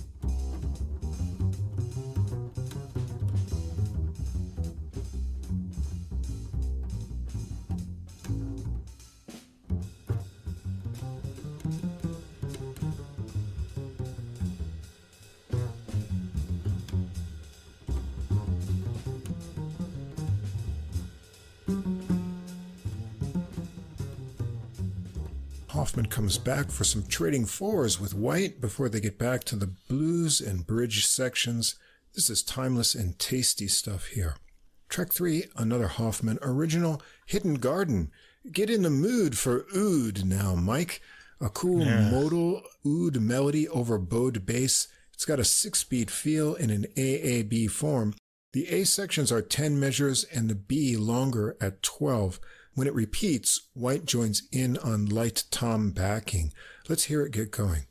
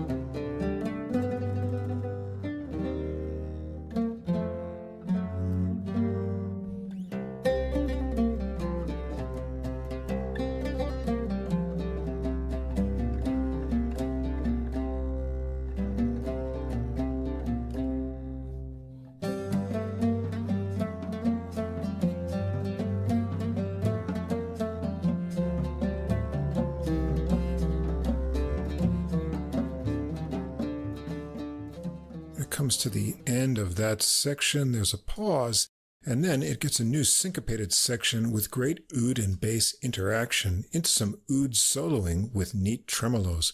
Let's hear some of that as well.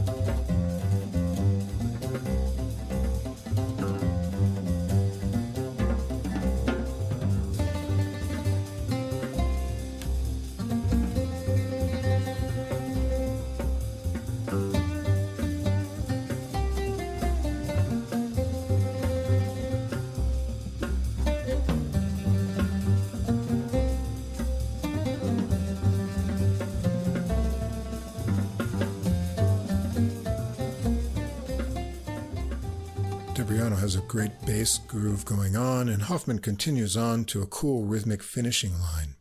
Next, we get a little standards sandwich meat in the middle of this recording with the next two tunes, starting with All Alone, an Irving Berlin tune from 1924, which was introduced during the post-Broadway tour of the third annual Music Box Review. This is a slow waltz. It's a 32-measure melody that has a kind of lonesome cowboy feel here. They play through the tune straight once, and then Hoffman has improvisations for a second time around, getting back to the melody on the way. Let's hear a little bit of his gentle ideas on this one from about a minute and 25 seconds in.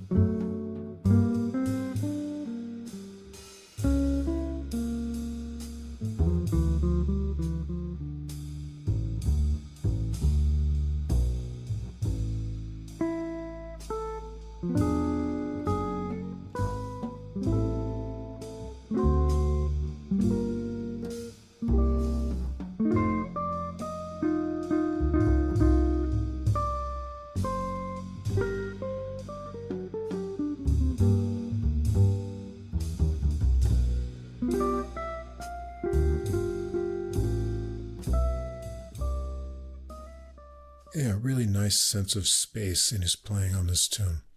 Track 5, Sammy Kahn's I Should Care, a famous standard from 1944. The 32-measure melody has similar halves with different endings. I like the light bounce in Debriano's bass.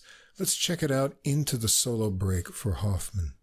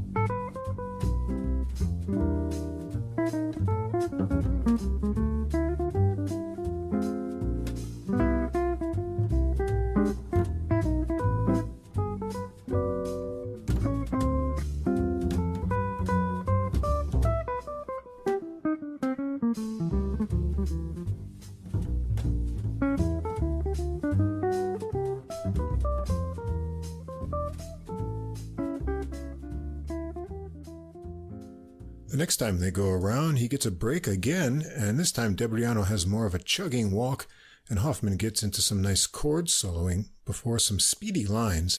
Let's check out some of Debriano's solo on this tune a little bit further on.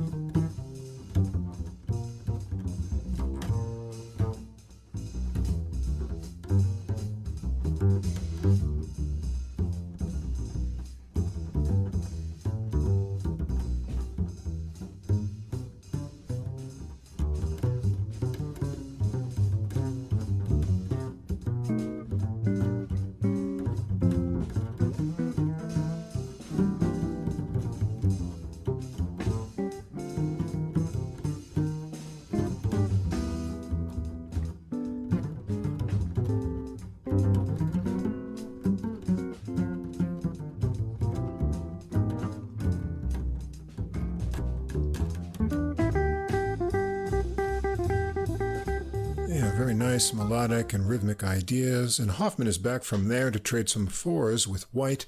They get back to the melody, and Hoffman has some fun on a final coda section. Track 6, a Hoffman original, The Three of Us. This starts out as a kind of rubato dialogue between oud and bass with drum textures from White. Let's hear it get going.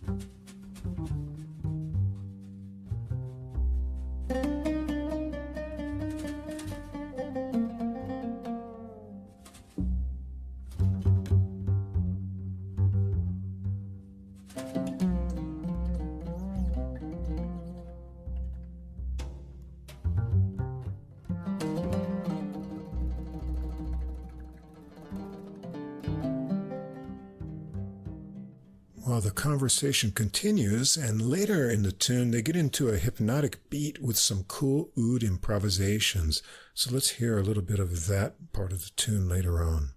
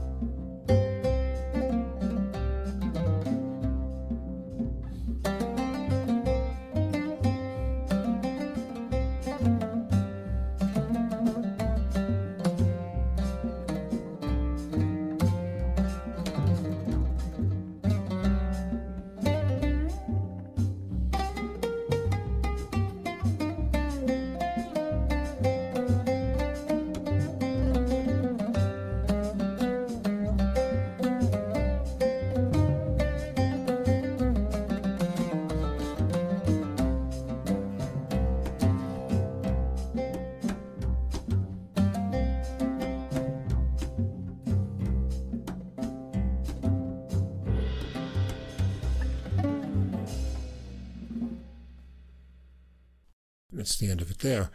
Track 7, A Day in Mardin.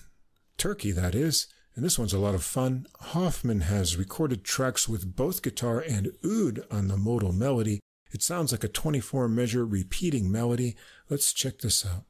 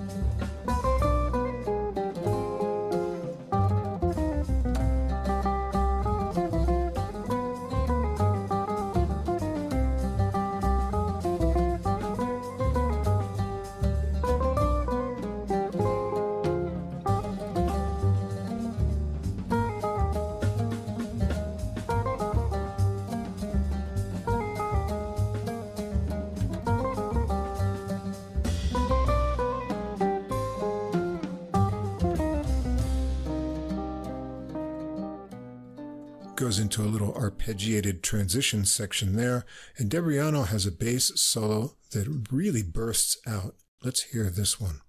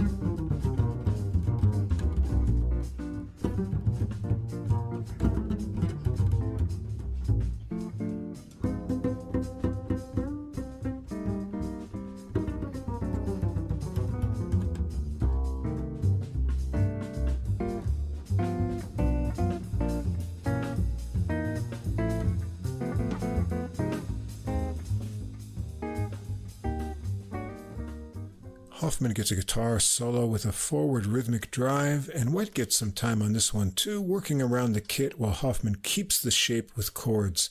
They get back to the oud and guitar melody to wrap it up. This tune was a lot of fun. And the recording ends up with a Hoffman original, TLISC. Don't know what it stands for. Maybe he'll let us know. This is a rhythm changes-based tune with Hoffman taking an improvised round over the chords first before they get to the melody, with Debriano joining in. Let's check it out.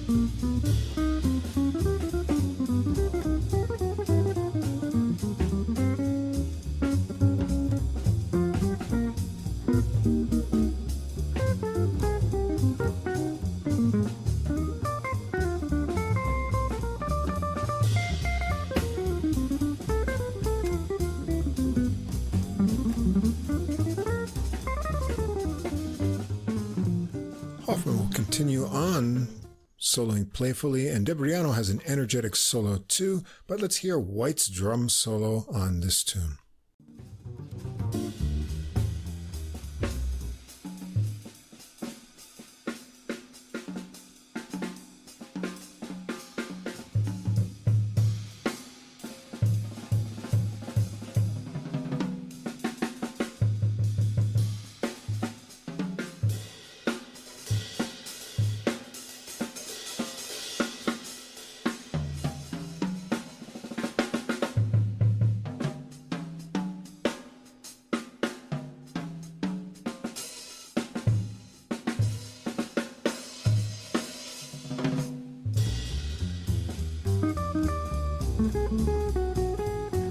Yeah, I like the tom pitches in his solo there, and Hoffman is back to take it to the end, as you can hear from there.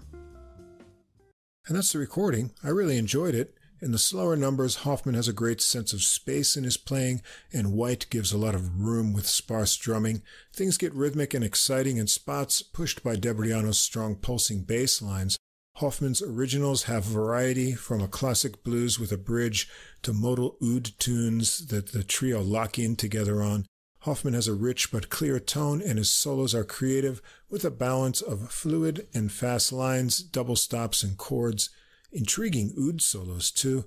Debriano has melodic solos with great tone, and White's drumming is light in spots, but brings on the accents when things get busy, with a few solo spots to shine through. These three have good synergy, and the program with the standards in the middle of originals and oud adventures kept me pulled in. You know, I thought this album showed exquisite taste in all of the playing. It's just really... Yeah. It drew me, yeah. And also the sound quality was fantastic too, especially on the guitar. It's a really full sound and really right up close. Really just wanted to melt into it. It was great. We get a microscopic sample of the guitar's tone on the album.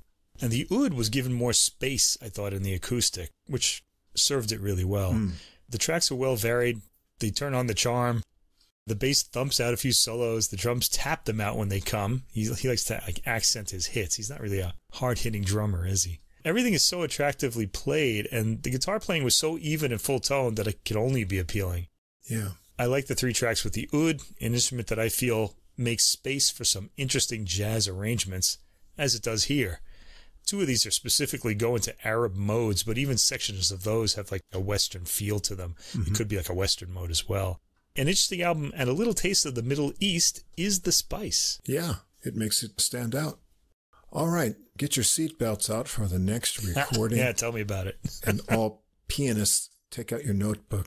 We're going to go to a trio here. Antonio Farao, Tributes, on the Criss Jazz label, came out June 14th.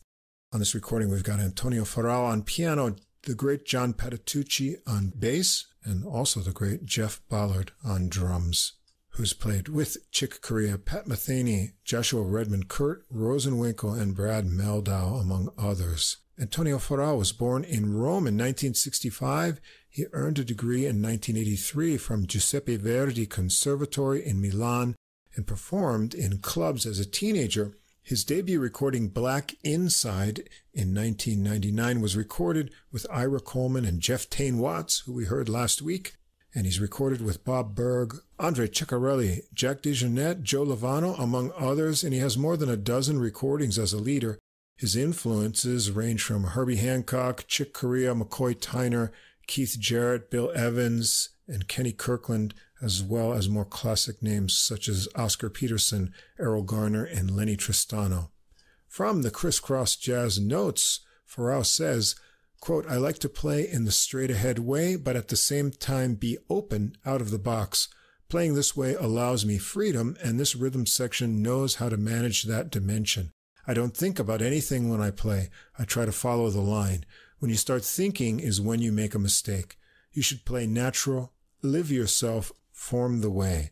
When I compose, my inspiration is usually from the past when I was a teenager. It's rare that I'm inspired by the future. And about this recording, he says, in this new project, I wanted to pay tribute to some great musicians who over the years have given me strong artistic and human emotions, as well as some places like Calvi, where I had the opportunity to meet other formidable musicians of the French jazz scene, including the great Didier Lockwood and Michel Petrucciani, to whom I dedicate memories of Calvi. This recording was recorded July 26, 2023 in Paris. Engineer Julien Basseret and Michael Marciano on editing, mixing, and mastering. Producer Jerry Teekins, he's the executive producer, and co-producer Christophe Besson of Alvarium Holding. The recording gets underway with the title track Tributes, a Farao original. This has a catchy piano melody riff and an uplifting feel, Ballard's dancing cymbals give it a sense of graceful forward movement over Patitucci's snappy bass.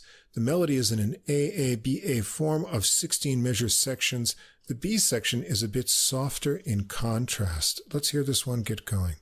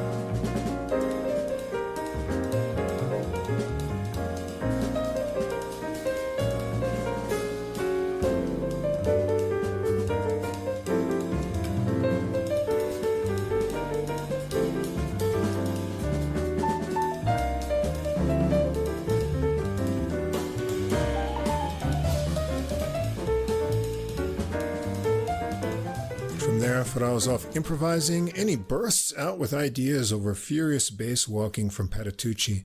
Listen for his darting left-hand figures, too. Let's come back for a bit more of his soloing later on in the tune.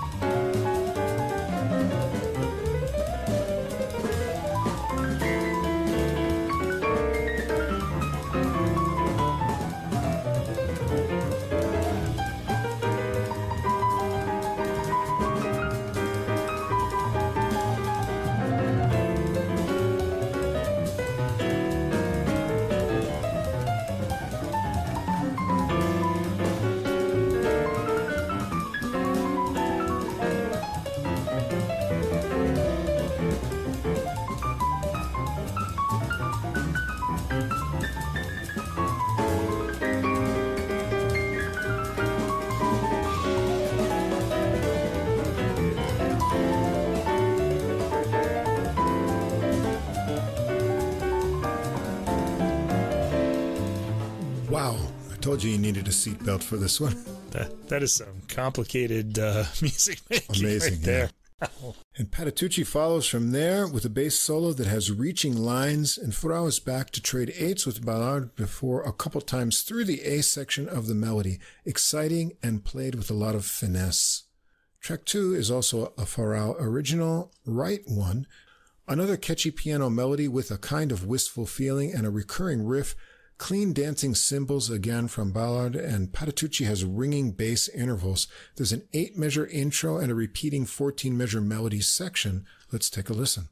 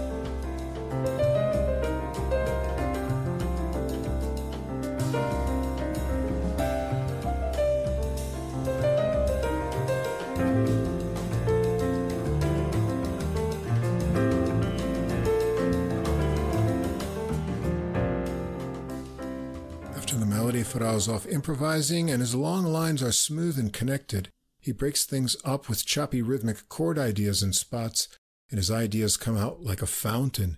He ends it up in a gentle trickle into a bass solo from Patitucci. So let's hear that into some of his solo.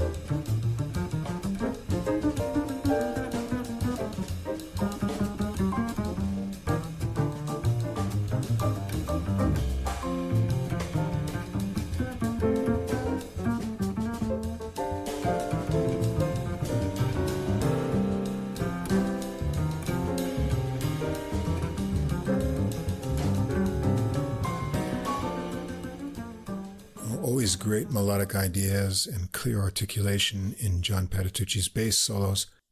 They go around the melody sections again with an ending that ripples over the full range of the piano. Track 3 is another Farao original, Shock. This tune has a more ominous atmosphere and shows that Farao doesn't need much to launch off from into interesting ideas. Farao introduces a bass line of G, A flat, E, F sharp that Patitucci picks up, and Farao is off on an adventure. Let's hear it get going.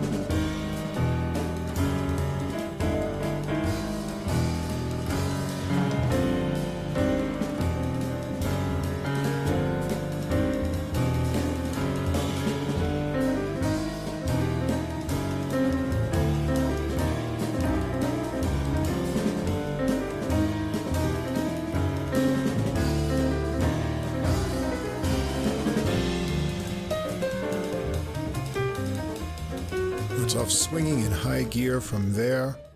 And let's check out the ending of Farao's piano solo into some drum work from Ballard from about 4 minutes in.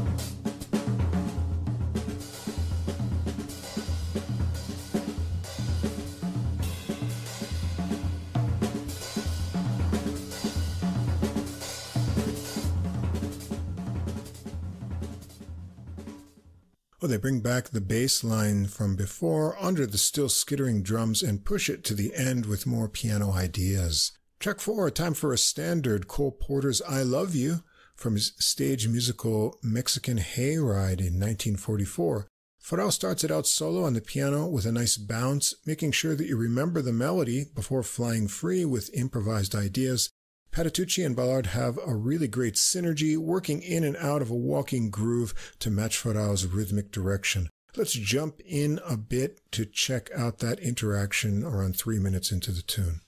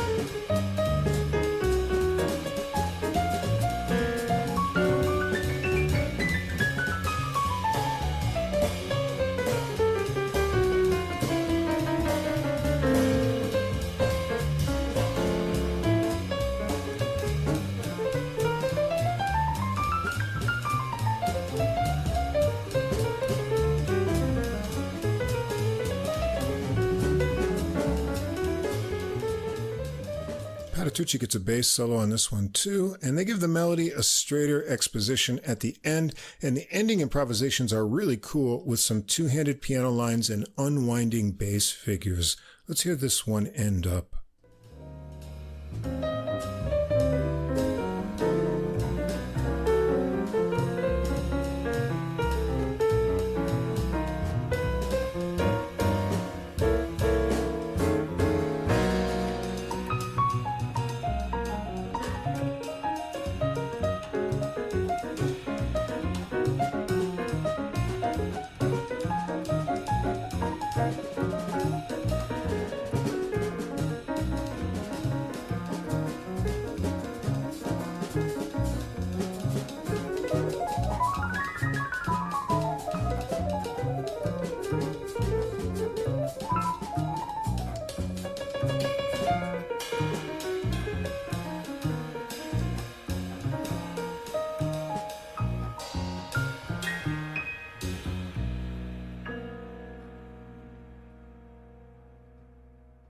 All right, track 5 is a Farao original, Tender.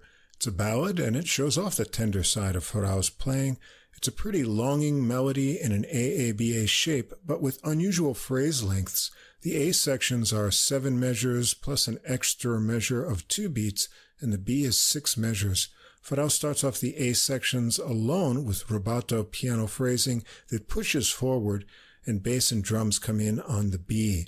I'll leave you to check out the melody yourself. Let's jump in from the start of Farao's flowing improvisations about a minute and a half in.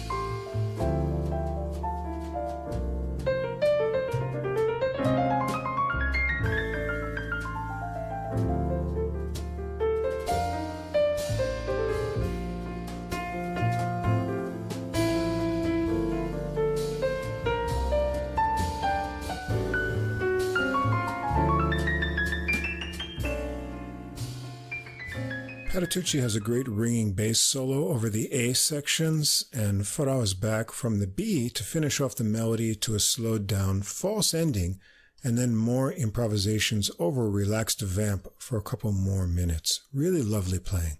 Track 6, MT, is a Farao original, and one listen and you'll know that must be McCoy Tyner. The intro is rubato with little 3-note piano phrases that lead into modal minor ripples on the keyboard. Ballard starts tracing out a beat that will set the groove for bass and rhythmic piano chords. I'll let this run a little bit long so you can hear it transition.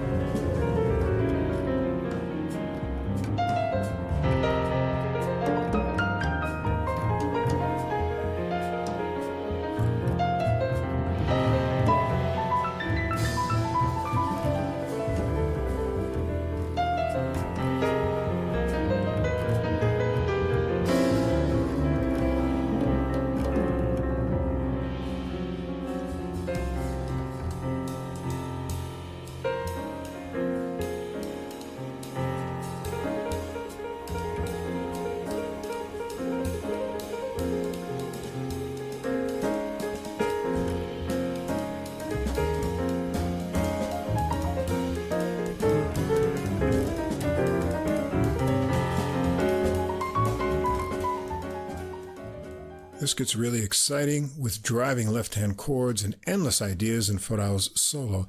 Let's check out a little bit more of it.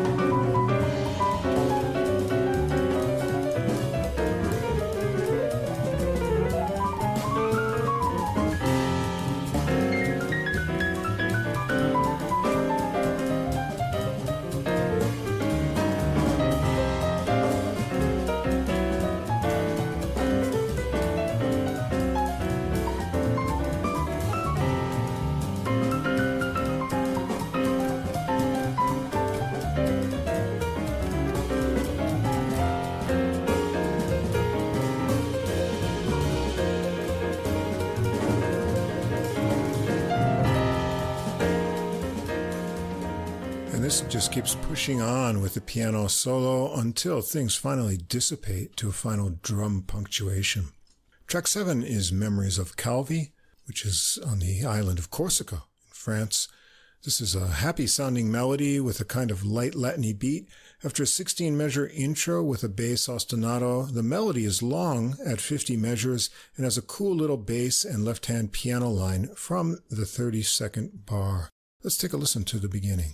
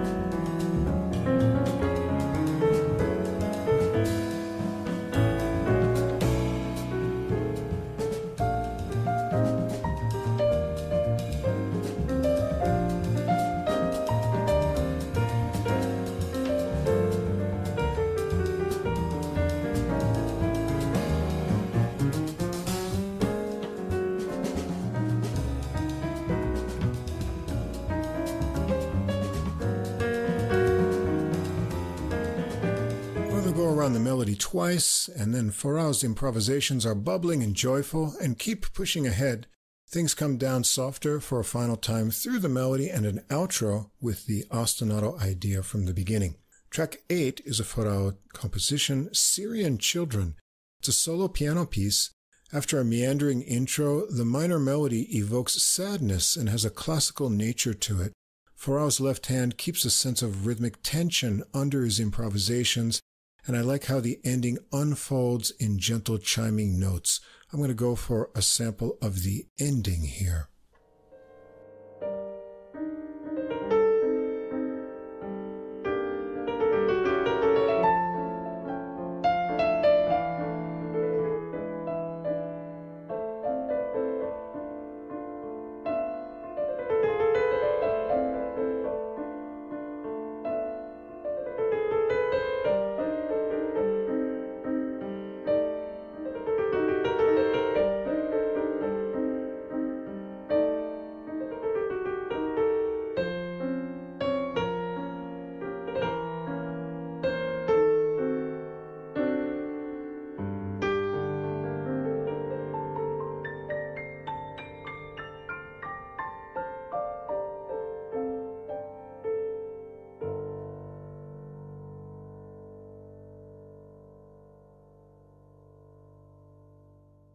Yeah, this is a very touching piece.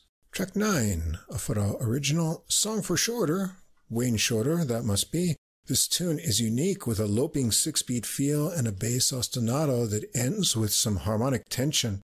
There's a 6-measure intro and a repeating 14-measure sparse piano melody. Let's hear it get going.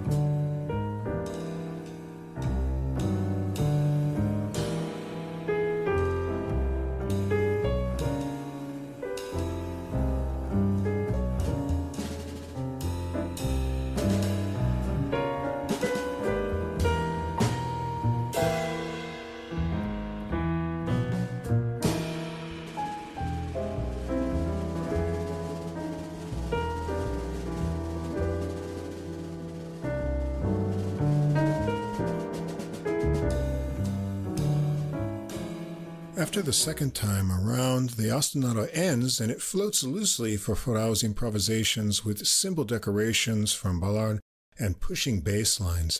Let's check out Patitucci's ringing melodic bass solo on this tune.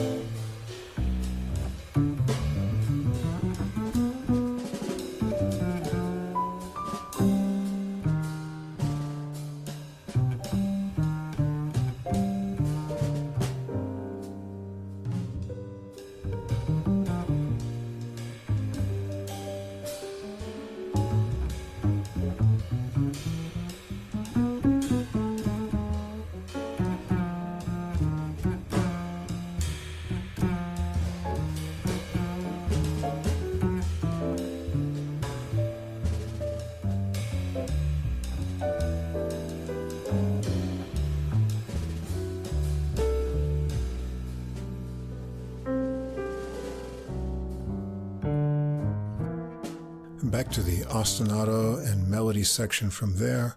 It's a very pensive composition.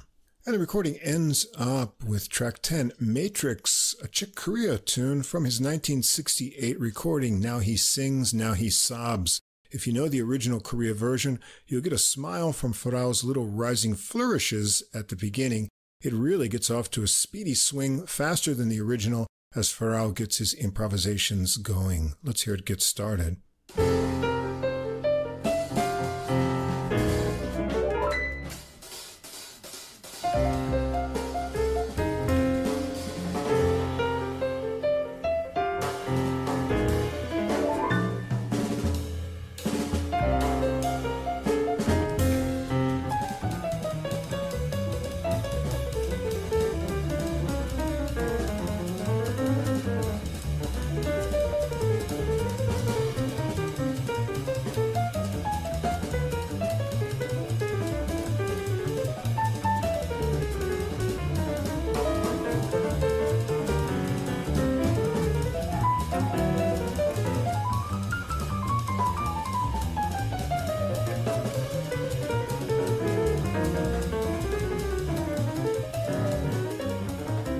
I was just bursting with ideas on this one, and let's come back in here a little bit more later on.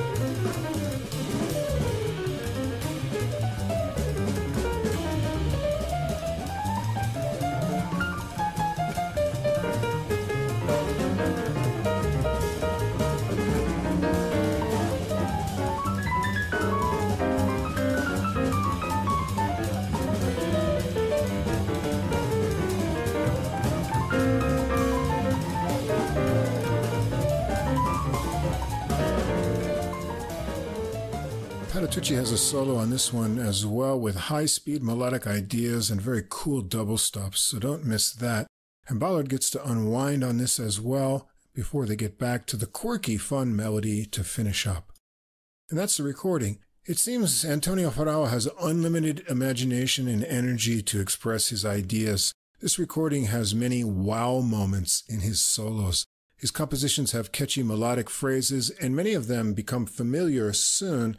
There's a lot of modern modal explosive playing here, but it's balanced with more nuanced and lyrical work on Tender and Syrian Children, and we get one standard and one Chick Corea tune. It's an engaging program. Patitucci is great as always with evolving grooves and engaging solos, and Ballard is a drummer with a lot of finesse. I was constantly drawn to his cymbals tracing out subdivisions and textures, and how he can let things hang loose or drive really hard depending on what's called for. We've heard a lot of great pianists on the Adult Music Podcast, and I would say that Antonio Farao ranks at the top of the most exciting players I've heard. Yeah, I was struck by the piano playing right away, too, right from the first track. This is fantastic piano playing, and it's really interesting, too. There's a lot of nuance to it as well. If you listen in really closely, there are a lot of, like, these little, I don't know how to explain it, rhythmic kind of little elements to the line that's, just unexpected. Like, we'll go into one rhythm and then come right out and go to another one. He doesn't keep to one rhythmic idea for long, even within, like, lines that he's playing. And it just brings a new dimension to his interpretations and makes for an exciting album. I like what he did also between the two hands, too. There was some rhythmic stuff going on there. Things, really great. He also has impressively even scales, too, if he wants to do that. A skill which he shows off pretty often on the album. John Patitucci is in on this too, and he takes a similar rhythmically varied approach sort of in his solos. And that all adds to some really pleasant surprises musically, just in the ensemble and even in the solos. It feels like the listeners, us, and anyone listening to this record is discovering something along with the trio themselves, like we're all sort of finding it out at the same time, except that the recording is already made. The album sticks to tradition but leans towards an intellectual approach. It might be too much for some listeners, but I found it really exciting. Yeah. Yeah, I found this exhilarating is a good word for this album, too. I was really kind of in a really elevated state, I guess, once it was over. I thought it got more demanding as it went. I guess they were leading us into, higher planes of existence as the record goes on. It gets more abstract in tracks 8 and 9 and is absolutely racing in, the Chick Corea tune, Matrix. Right. But it's great and compelling all the way through, and I must have this on a CD. Yeah, I wanted to. You really get to feel what he talks about playing in the moment, that he's really internalized what he needs to do, and so he's ready to just let it come out, and you're there for that creation. And he's never second-guessing himself. The music comes through with full confidence that it could only be that way, and that's what a great solo should be like. Right. All right, well, now we're going to put aside the intellectual leanings and get down and dirty with some great soulful playing here. This is a recording I was waiting for a while when I knew it was coming out, and I've been listening to it for the last week or so and really enjoying it. Yeah. And this is called Soul Jazz on Smoke Sessions Records. It came out June 14th. The group is a jazz supergroup. They're calling themselves Something Else! ! Jazz fans will know where that comes from. We'll talk about that later. And it's featuring the great alto saxophonist Vincent Herring. From the Smoke Sessions Records description of this recording, Vincent Herring says, quote, "This project represents the music that we love, music that just feels great. Everybody in the band grew up on soul jazz where the feeling was paramount. The music of the day was soul and R&B. That's what my parents played on the stereo when they were in the car or when they would have gatherings. So I think it's a feeling that we were all craving in our own music." And the notes also say the band's name, of course, is borrowed from Something Else, the classic 1958 Cannonball Adderley album. And Adderley and his brother Nat can both be counted among the architects of soul jazz, and Herring enjoyed deep ties to both. He toured and recorded for nearly a decade with Nat Adderley following his brother's death, and went on to form the Cannonball Adderley Legacy Band with drummer Louis Hayes. So on the recording, Vincent Herring alto saxophone, Wayne Escoffery on tenor saxophone, Jeremy Pelt on trumpet, Paul Bolenbach on guitar, David Kikoski on piano, Essiet on bass, and Otis Brown III on drums. It's a real all-star lineup, man. Indeed. And the recording is going to get underway with a Horace Silver tune, Filthy McNasty. That's from his 1961 Doin' the Thing at the Village Gate recording. There's a great horn arrangement on this one. There's an 8-measure intro, and then it's a 12-bar blues around twice. Listen to how the first time through, Kikoski's piano chords answer the trumpet and tenor riff, and the second time it's guitar and alto sax. And then Mr. Herring is launched into the blues. Let's hear it get going.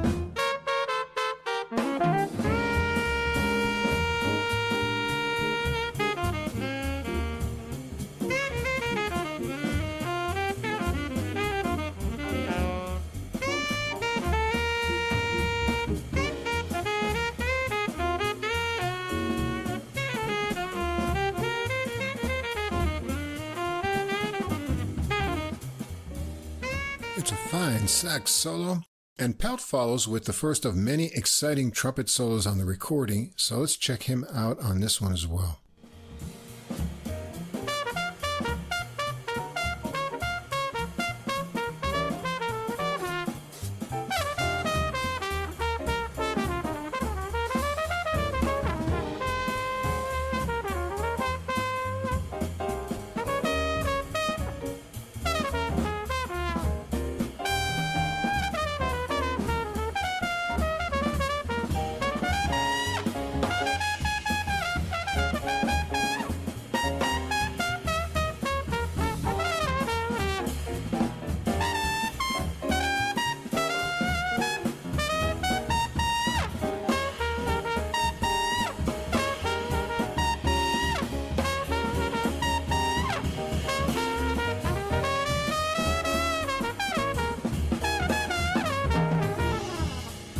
yeah. Well, Escoffery is next, and I've been listening to him for years, going back to his recordings with Tom Harrell. We've heard his solo release on the podcast before. I've always thought of him as a really smooth player, but I really like the extra grease he gets on his solo here. And Kikoski has a really swinging, bouncy piano solo that has some harmonic fun, too. The piano tone on the recording has kind of an old-time sound to it as well. The horns come back with the new blues melody like the original tune, and then the intro lick idea for an outro, but they stretch it out with the rhythm section and some fills from Brown, adding final syncopated horn lines to the ending. Track 2, Too Blue, from Stanley Turrentine's 1973 Don't Mess with Mr. T. Now, the original had Rhodes on it and organ, too. Here, Kikoski gets the minor 12-bar blues tune going with a round on acoustic piano with the rhythm section.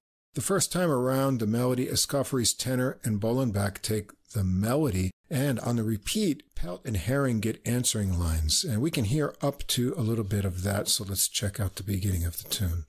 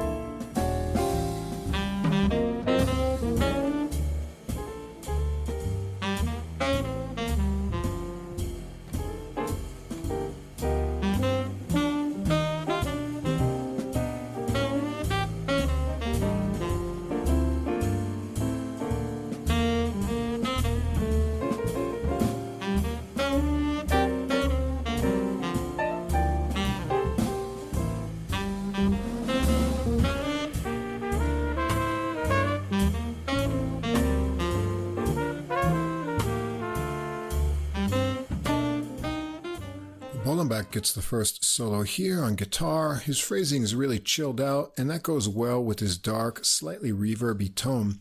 The horns come in for backing lines on his last chorus to cheer him along, and Herring is next, starting with a slow burn and a great searing tone. Escoffery has a great solo on this one with lots of grease working up to some angsty cries, so let's check that out.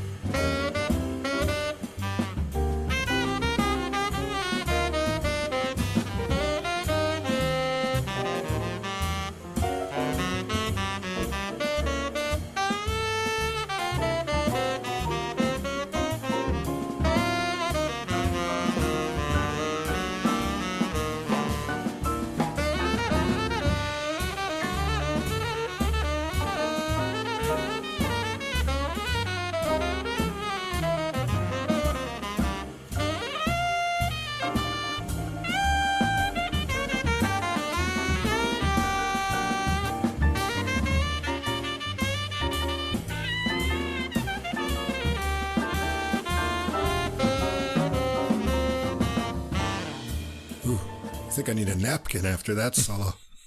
Nice tremolos under him there from Kikoski, who's up next for a subtle solo working up to some percussive chords. What follows is a little nod to the Adderleys with some quotes from Nat's work song into some fills from Brown. It's a nice touch, and they connect it back to a final time through the melody with some last phrase repeats to wrap it up. Track 3, Mean Greens, by saxophonist Eddie Harris. This is from his Mean Greens album from 1966. This one has the same cool horn intro like the original, and then gets into that little boogaloo feel. In the original, there's 16 measures of rhythm section with modulation like the melody, but here they keep it to just 8 before the 16-measure horn melody, and then Herring is off on a solo. Let's check it out.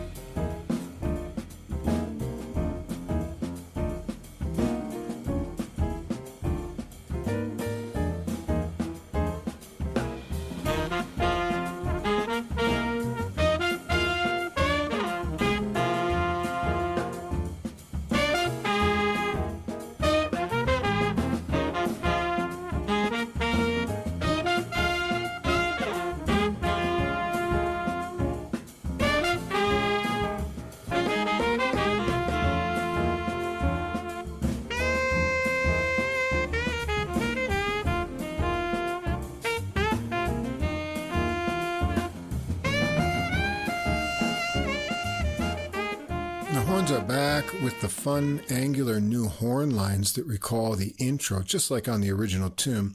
Pelt has a trumpet solo with lots of sass, and Escoffery gets a go too before the horn lines are back. Then Bollenbach and Kikoski get their shots, so let's hear what they have to say on this one.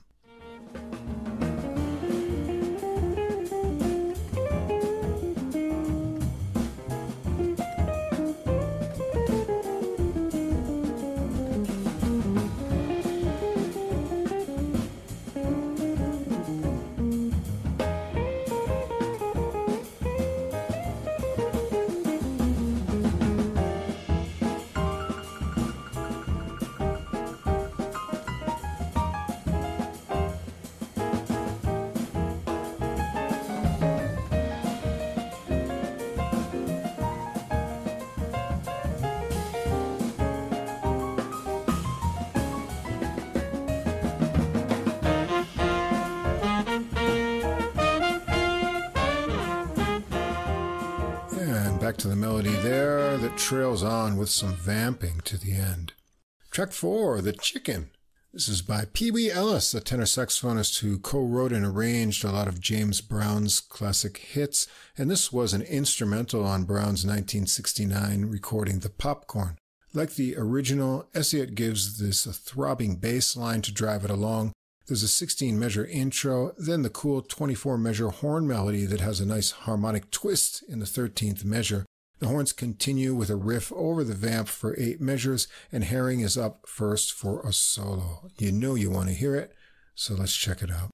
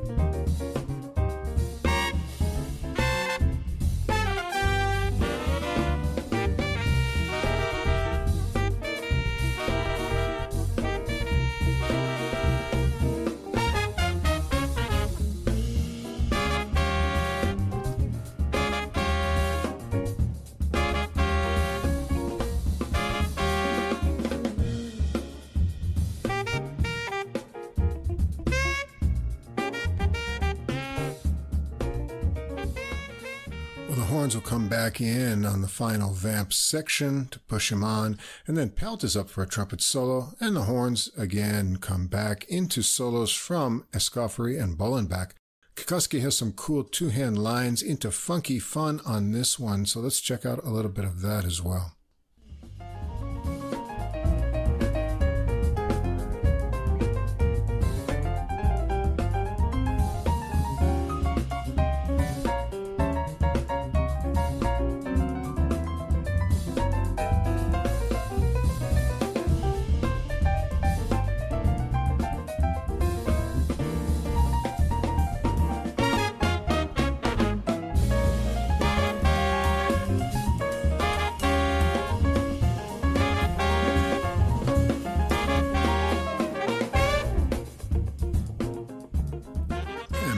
Horn melody to finish it up.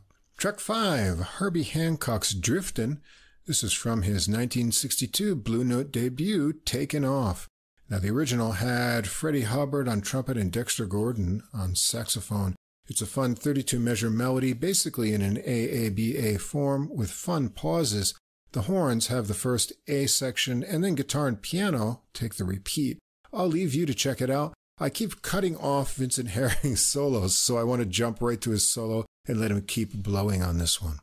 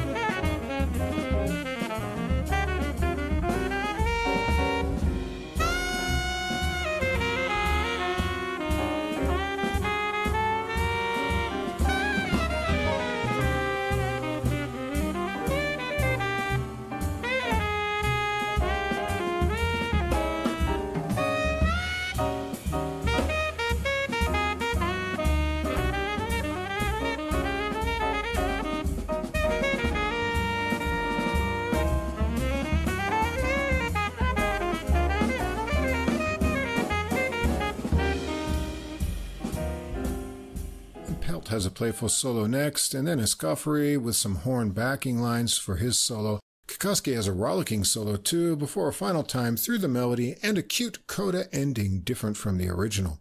Track 6, Slow Drag. This is a Donald Byrd tune from his 1967 album of the same name. They take this slower than the original. Like the original, though, it takes a while to build up from a vamp into the horn melody. Let's jump into where the horns come in a little bit into the tune.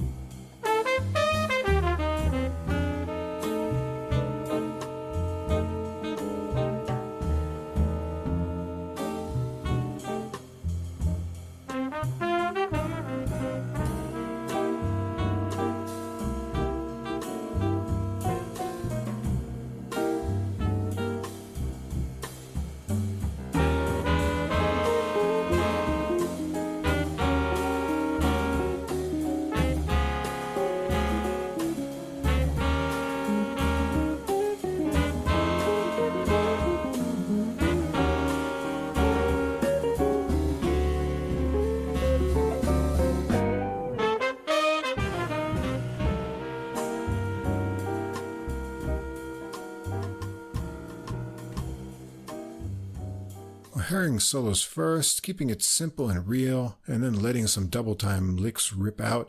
Pelt has a great bluesy solo here that builds up and has some half-valve sassiness, and we'll check him out on the next tune, so let's hear Dave Kikoski's tasty licks on this one.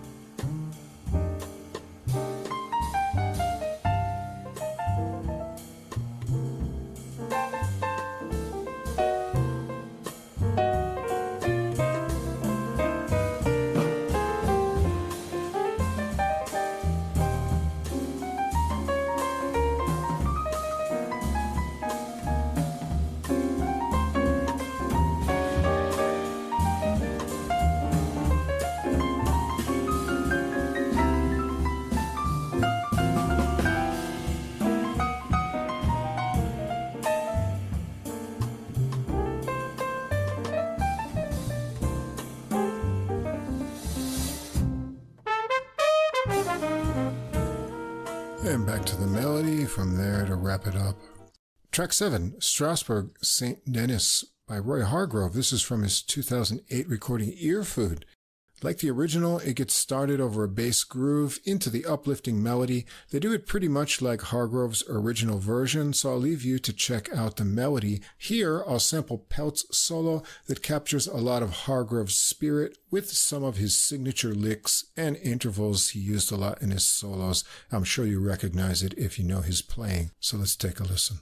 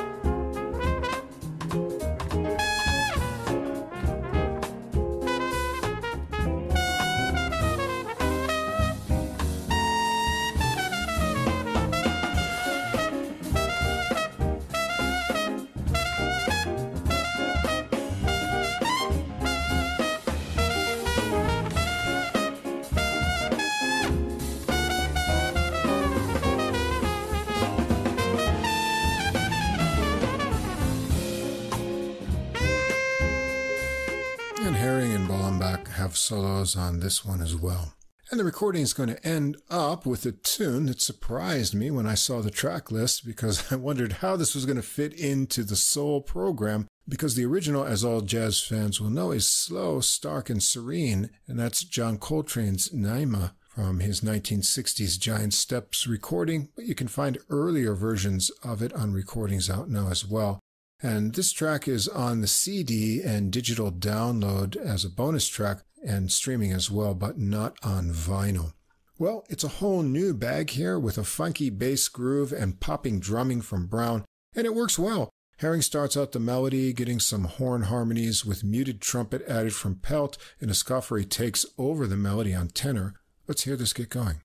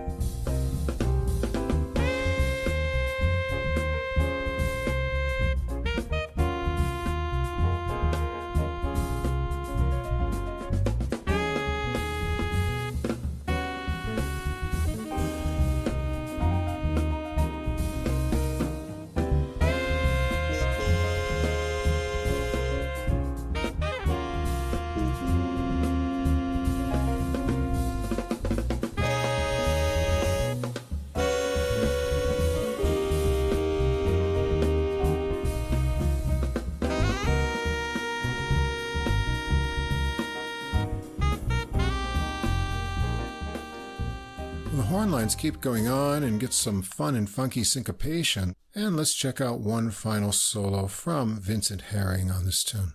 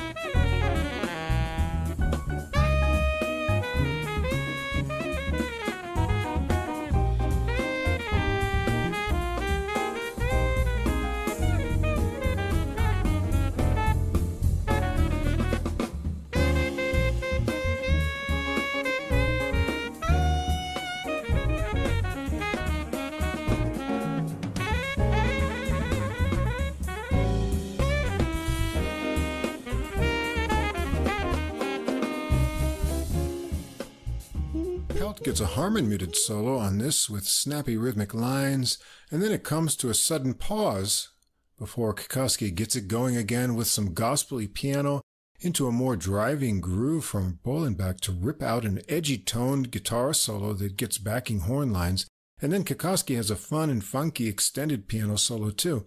Elliott really has the bass lines popping below, and they take it through a final melody section to a sudden ending.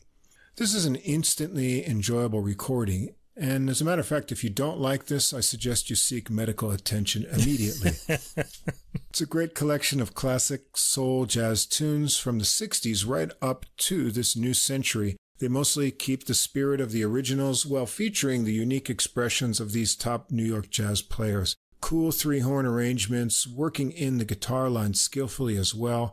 Some of our favorite soloists, Vincent Herring, Jeremy Pelt, Dave Kikoski, Wayne Escoffery, everyone's having a good time, and you will too. The soul-soaked atmosphere even transforms Coltrane's Naima into something new and funky. This was a great idea for a recording, and I consider it a big success. Yeah, this might be a test for like AI. If AI hears this and doesn't have any feelings, then you know it's AI. It's not a person. Yeah, it's an all-star lineup, and they serve up a record of great grooves that go really to the roots of jazz, not just like these old things, and really of American music too. Yeah.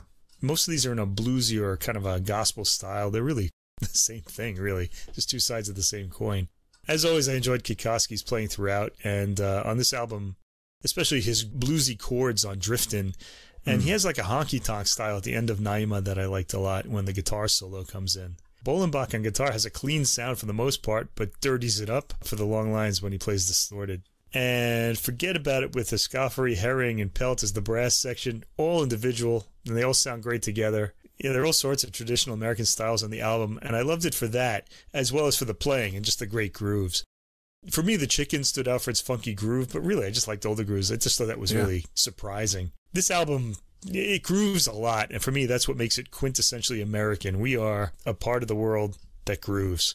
It's a great record. Probably one of my favorites of the year. I think this will be on both of our year-end lists. Yeah, probably will. Inevitable. It's pretty inevitable. All right, there you have it. That's episode 170. A bunch of great recordings with a lot of variety, and I think you should check them all out in full. And you better hurry up because we've got some more for you for next week in episode 171. And so what's on the classical menu for next week, Mike? I've got my normal lineup of Baroque, in between Baroque and Contemporary, and then Contemporary. So I've got Buxtehude in Baroque. He's got some of his trios. We've got another Da Vinci Classics release, piano music by Ernesto Lecuona, the Cuban composer of the 20th century, and Louis Moreau Gottschalk, an American composer from New Orleans from the 19th century. And they had highly rhythmic and highly kind of rootsy piano music. It's kind of more like entertainment music, but it's really unique, I think.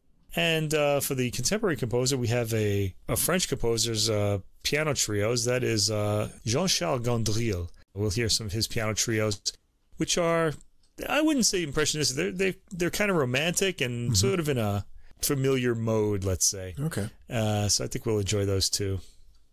Great. On the jazz side, it's going to be all trumpet. There's 3 new recordings I really want to listen to. Starting with one I just found yesterday, a new release from the great Italian trumpeter Fabrizio Bosso. It's a duo with a pianist, and so I'm looking forward to checking that out. And then we've got on OA2, Stanko's Time from Anthony Stanko and Jared Hall's Influences on Origin label. All 3 of those recordings just came out on Friday, the 21st, and so they'll be all freshly squeezed trumpet music, and I just can't wait to hear those. If you want to get started listening to those recordings, they'll be up on our Deezer playlist a few hours after this episode is published, and you can find a link to that on our Facebook page as well. Any final words, Mike?